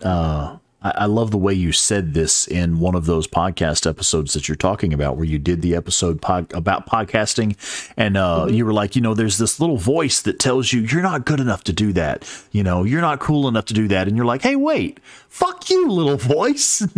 Yep. Yeah. I was like, yeah, right on. Fuck you, little voice. I'm going to do that shit because it sounds fun, And that's pretty much... That's like when I started live streaming, and really when I started taking the YouTube channel seriously. It's like, no, you're not a good enough gamer to do that. You're not cool enough to do this and make it entertaining. And it's like, you know what? Fuck you, little voice. I'm going to do it anyway, man. Let's see what happens. Yeah. That's why I started the podcast, because it's like, I'm no expert on Days Gone. Like, no one put me in charge of doing the Days Gone podcast. Yeah, but you I just did. fucking love it, and I wanted to do a podcast, and I wanted to talk about the game, so I just did it. Sure. And then I even started doing. I've done a few live streams. I don't really find it entertaining for myself. I don't enjoy it, but I stepped out of my comfort zone. I was like, maybe I want to try doing this. Yeah. So when people were asking a few weeks ago if I was going to play and you were going to, like, you know, be just the voice behind the, you know, kind of watching me play the game, I get too nervous. I can't play my way. It's not. I think my style is not very entertaining. I do a lot of slow, stealthy.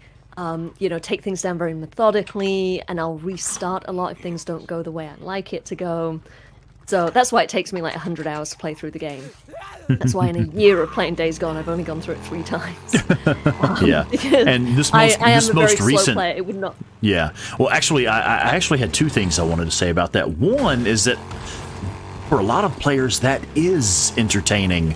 The more slower, like more tactical stealth type playstyle, because I know a lot of people get frustrated with me seeing me accidentally drive off in the middle of an ambush camp and just start blasting, you know, where it's like, whoa, dude, wait, weren't you going to use some stealth, you know? Let's see some stealth takedowns and stuff. So, you know, just to counter that, a lot of people actually do find that play style entertaining because that's what they like themselves. But also, shit, I forgot what I was going to say. I almost wrecked the bike a minute ago and broke my concentration.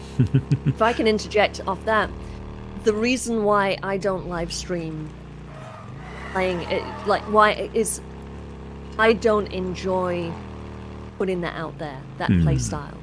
But that's not to say that that play style is not entertaining, and that if anyone wants to live stream and they have that play style, go for that is it. Absolutely, not a thing that should stop you. Yeah, go for it. Absolutely go for it. It's just for me, I don't find it enjoyable. It's like I went for it and I was like, yeah, I actually don't like doing this. I don't like the perceived pressure that I put on myself. Right. I could work through that, but I wasn't passionate enough about streaming to work through that. But I think if you are passionate and you do want to stream, fucking go for it. You and I actually had a great conversation on episode 20, I believe it was. No, was it 20 of the podcast? Where we talk about live streaming and how you can get into it. So if anyone watching this is interested in live streaming, check that out. Episode 20 of the Days Gone podcast. SpawnicusRex graciously gives his... you share your knowledge and your insight into how to do live streaming, which I think is fucking awesome. Which actually that one was a lot of fun, because that's literally like the whole point is if you want something, fucking reach out and take it. Don't let anybody tell you you can't do this. You're not good enough to do this. You're not cool enough to do this. Man, fuck that. Fuck you, little voice. You know? Yep, absolutely. And by if anyone tells you you can't do that, that includes yourself. If you are telling yourself... Yes. The little voice, you know. Everybody has that little shadow that sits on your shoulder, you know, whispering shit in your ear. You know, you're not good enough. You're not cool enough. Everybody experiences that. Don't give in to that shit. Fuck you, little voice.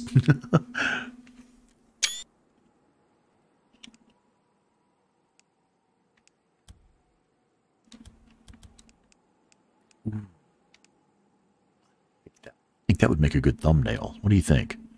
Is that too much yellow? Too much orange? Oh. I love that golden sunrise or golden sunset kind of color to it. Ooh, that one's nice. And then, that was good too. Chrissy in the chat. Sorry, I wasn't looking at the chat for a minute. She says, one day I would love to do a live stream. I have a fear that I'm going to ramble too much. No, I think that's perfect. Yeah, actually, Chrissy and I joked about that a while back. I was like, fuck yeah. I mean, you're as good a job as you do as moderating and familiar as you are with the live stream forum, because Chrissy watches a lot of live streams. It's like you're really familiar with this medium of entertainment. I think you'd be fucking great at it. Go for it. If nothing else, it'll be really entertaining for us.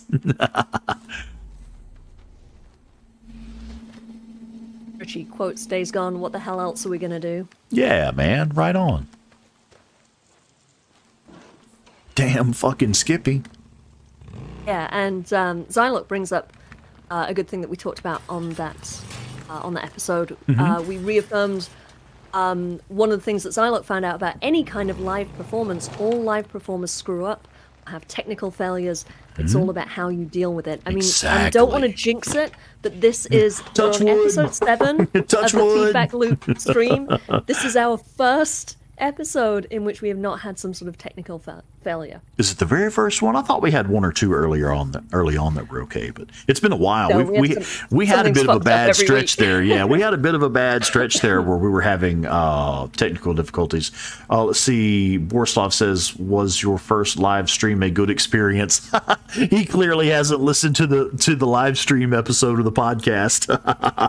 Yeah, Borslav, I admitted in that episode of the podcast where we talked about live streaming, I admitted that my very first live stream was a fucking disaster. It was a fucking disaster, man.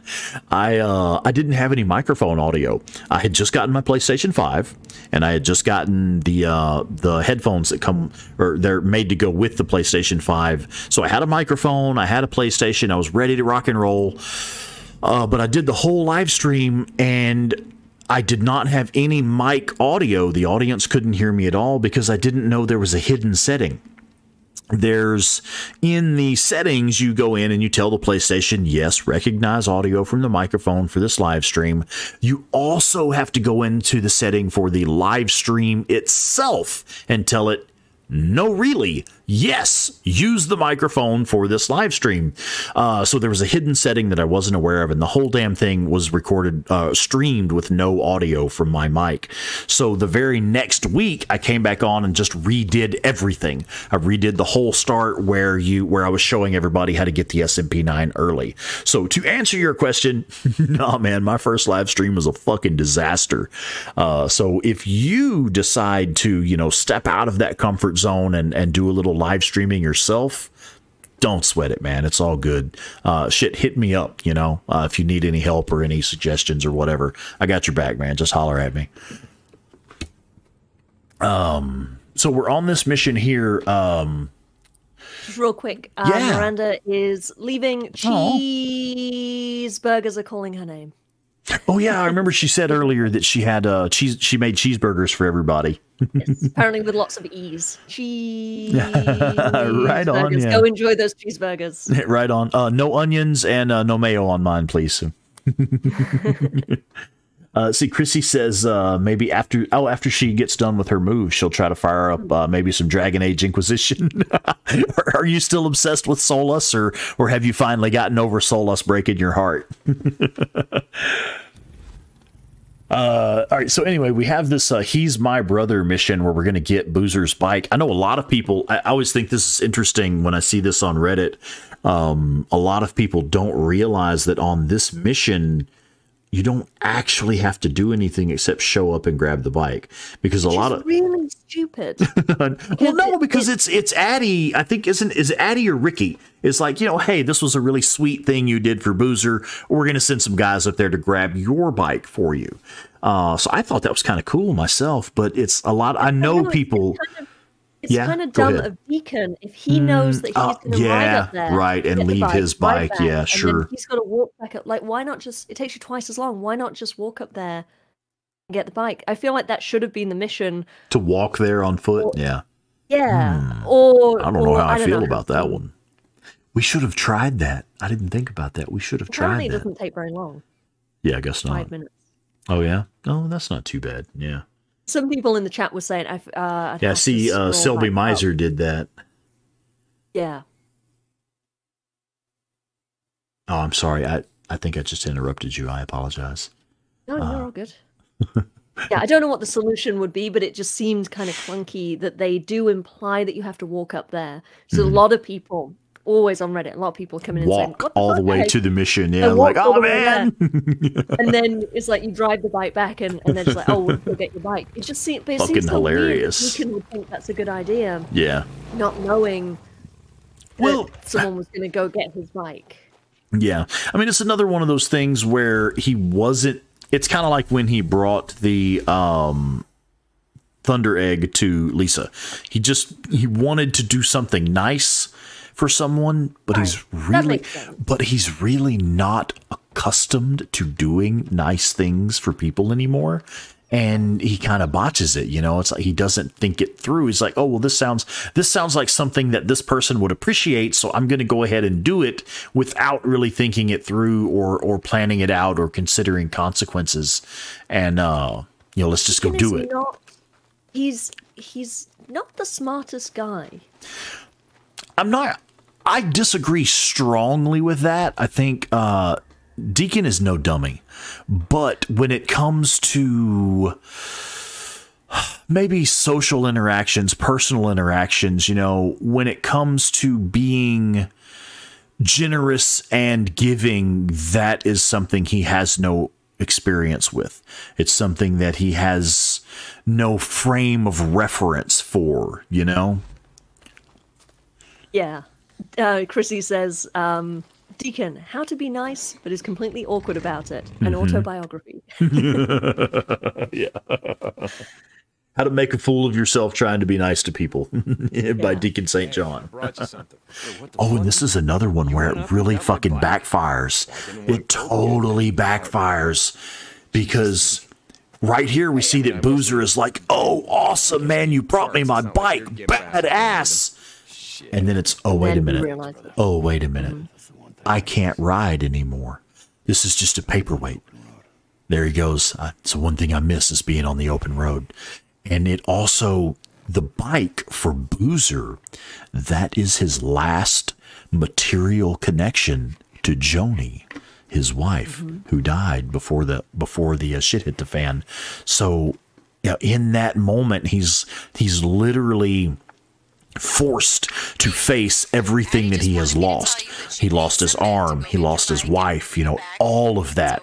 And, you know, for Boozer, there is no happy ending. He doesn't find his wife at the end of the story. All he's got is a bike that he can't ride and grief and memories. And a happier best friend. And a happier best friend, which, you know, I mean, I guess so vicariously he can, you know, find happiness through Deacon. And, you know, it's not the same. It's not the same. No, ma'am, it is not. Yeah. So, yeah. Zylock says it would be funny. It would have been hilarious if Deke left his bike on O'Leary Mountain and Copeland stole his bike again. Fucking Manny's there, like, oh shit, we potted it out again. No, I'm sorry. I would just have to roll up in Copeland's camp with the MG45 and be like, all right, you fuckers are mine. Come here. Say, MG, I'm going to be in my bunk. Calm down, Weaver. Jeez. Hey, Buzz. But Chrissy does point out, Boozer's story does end really well because he gets a puppy. No. Little Jack. Yeah. Sorry, that's not quite the same either.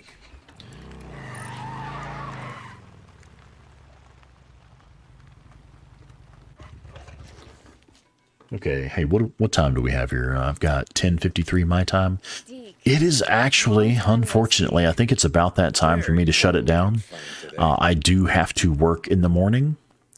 We just finished a pretty interesting set of missions. Had some killer fucking conversations. Man, I'll tell you what, this stream's been on fire tonight, man. This has been a really good one.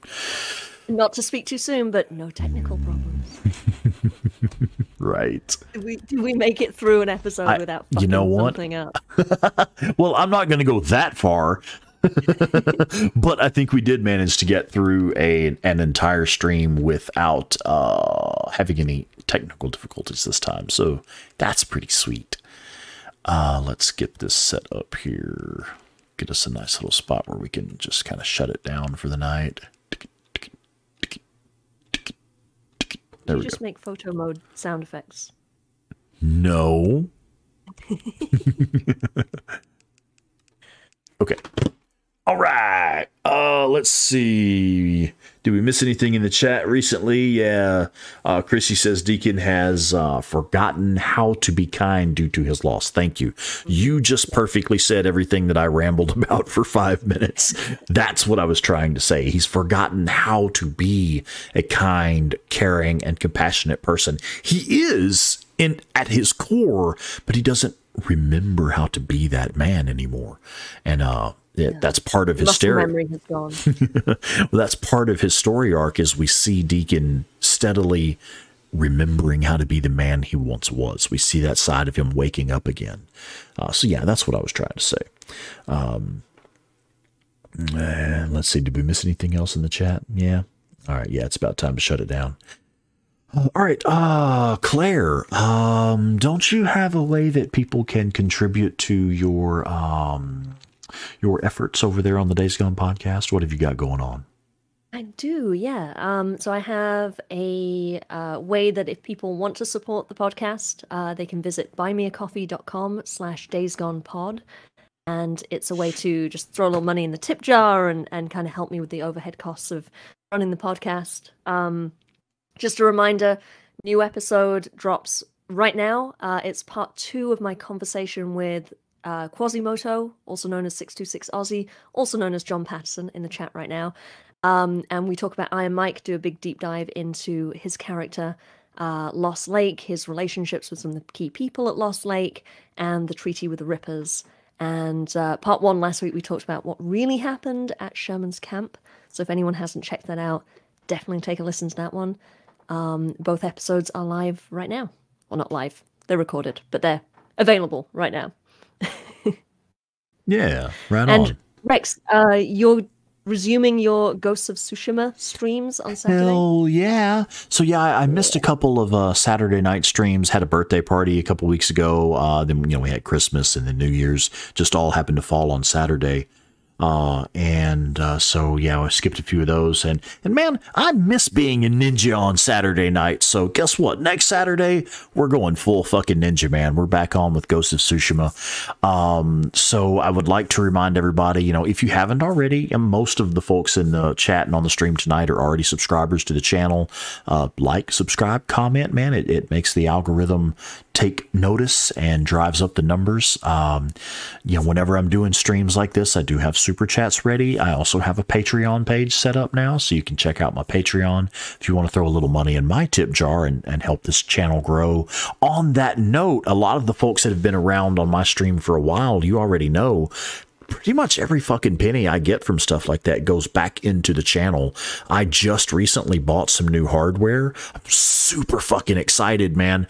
I meant to announce this earlier, but we just got busy talking about other stuff. For Christmas, I was gifted a fucking killer new microphone. Super excited to check out that new mic. And I also used some of my YouTube ad revenue money and some of my super chat money to purchase a audio processor. So I'm going to have the new mic hooked into the audio processor. So we should have some pretty kick-ass audio for the next couple of streams once I get all of that set up. So anyway, that's where that money goes. The super chat money, the Patreon supporter money. It goes right back into the channel. If you want to see the channel grow, hook a brother up, man. Help me out. And as far as Claire's, her Buy Me a Coffee website, I'll tell you what, folks, there is nothing quite like putting a smile on a pretty girl's face. You heard the lady. Go buy the girl a coffee. I'm going to shut it down, folks. Love you guys. Thank you so much. Good night, everybody. Good night.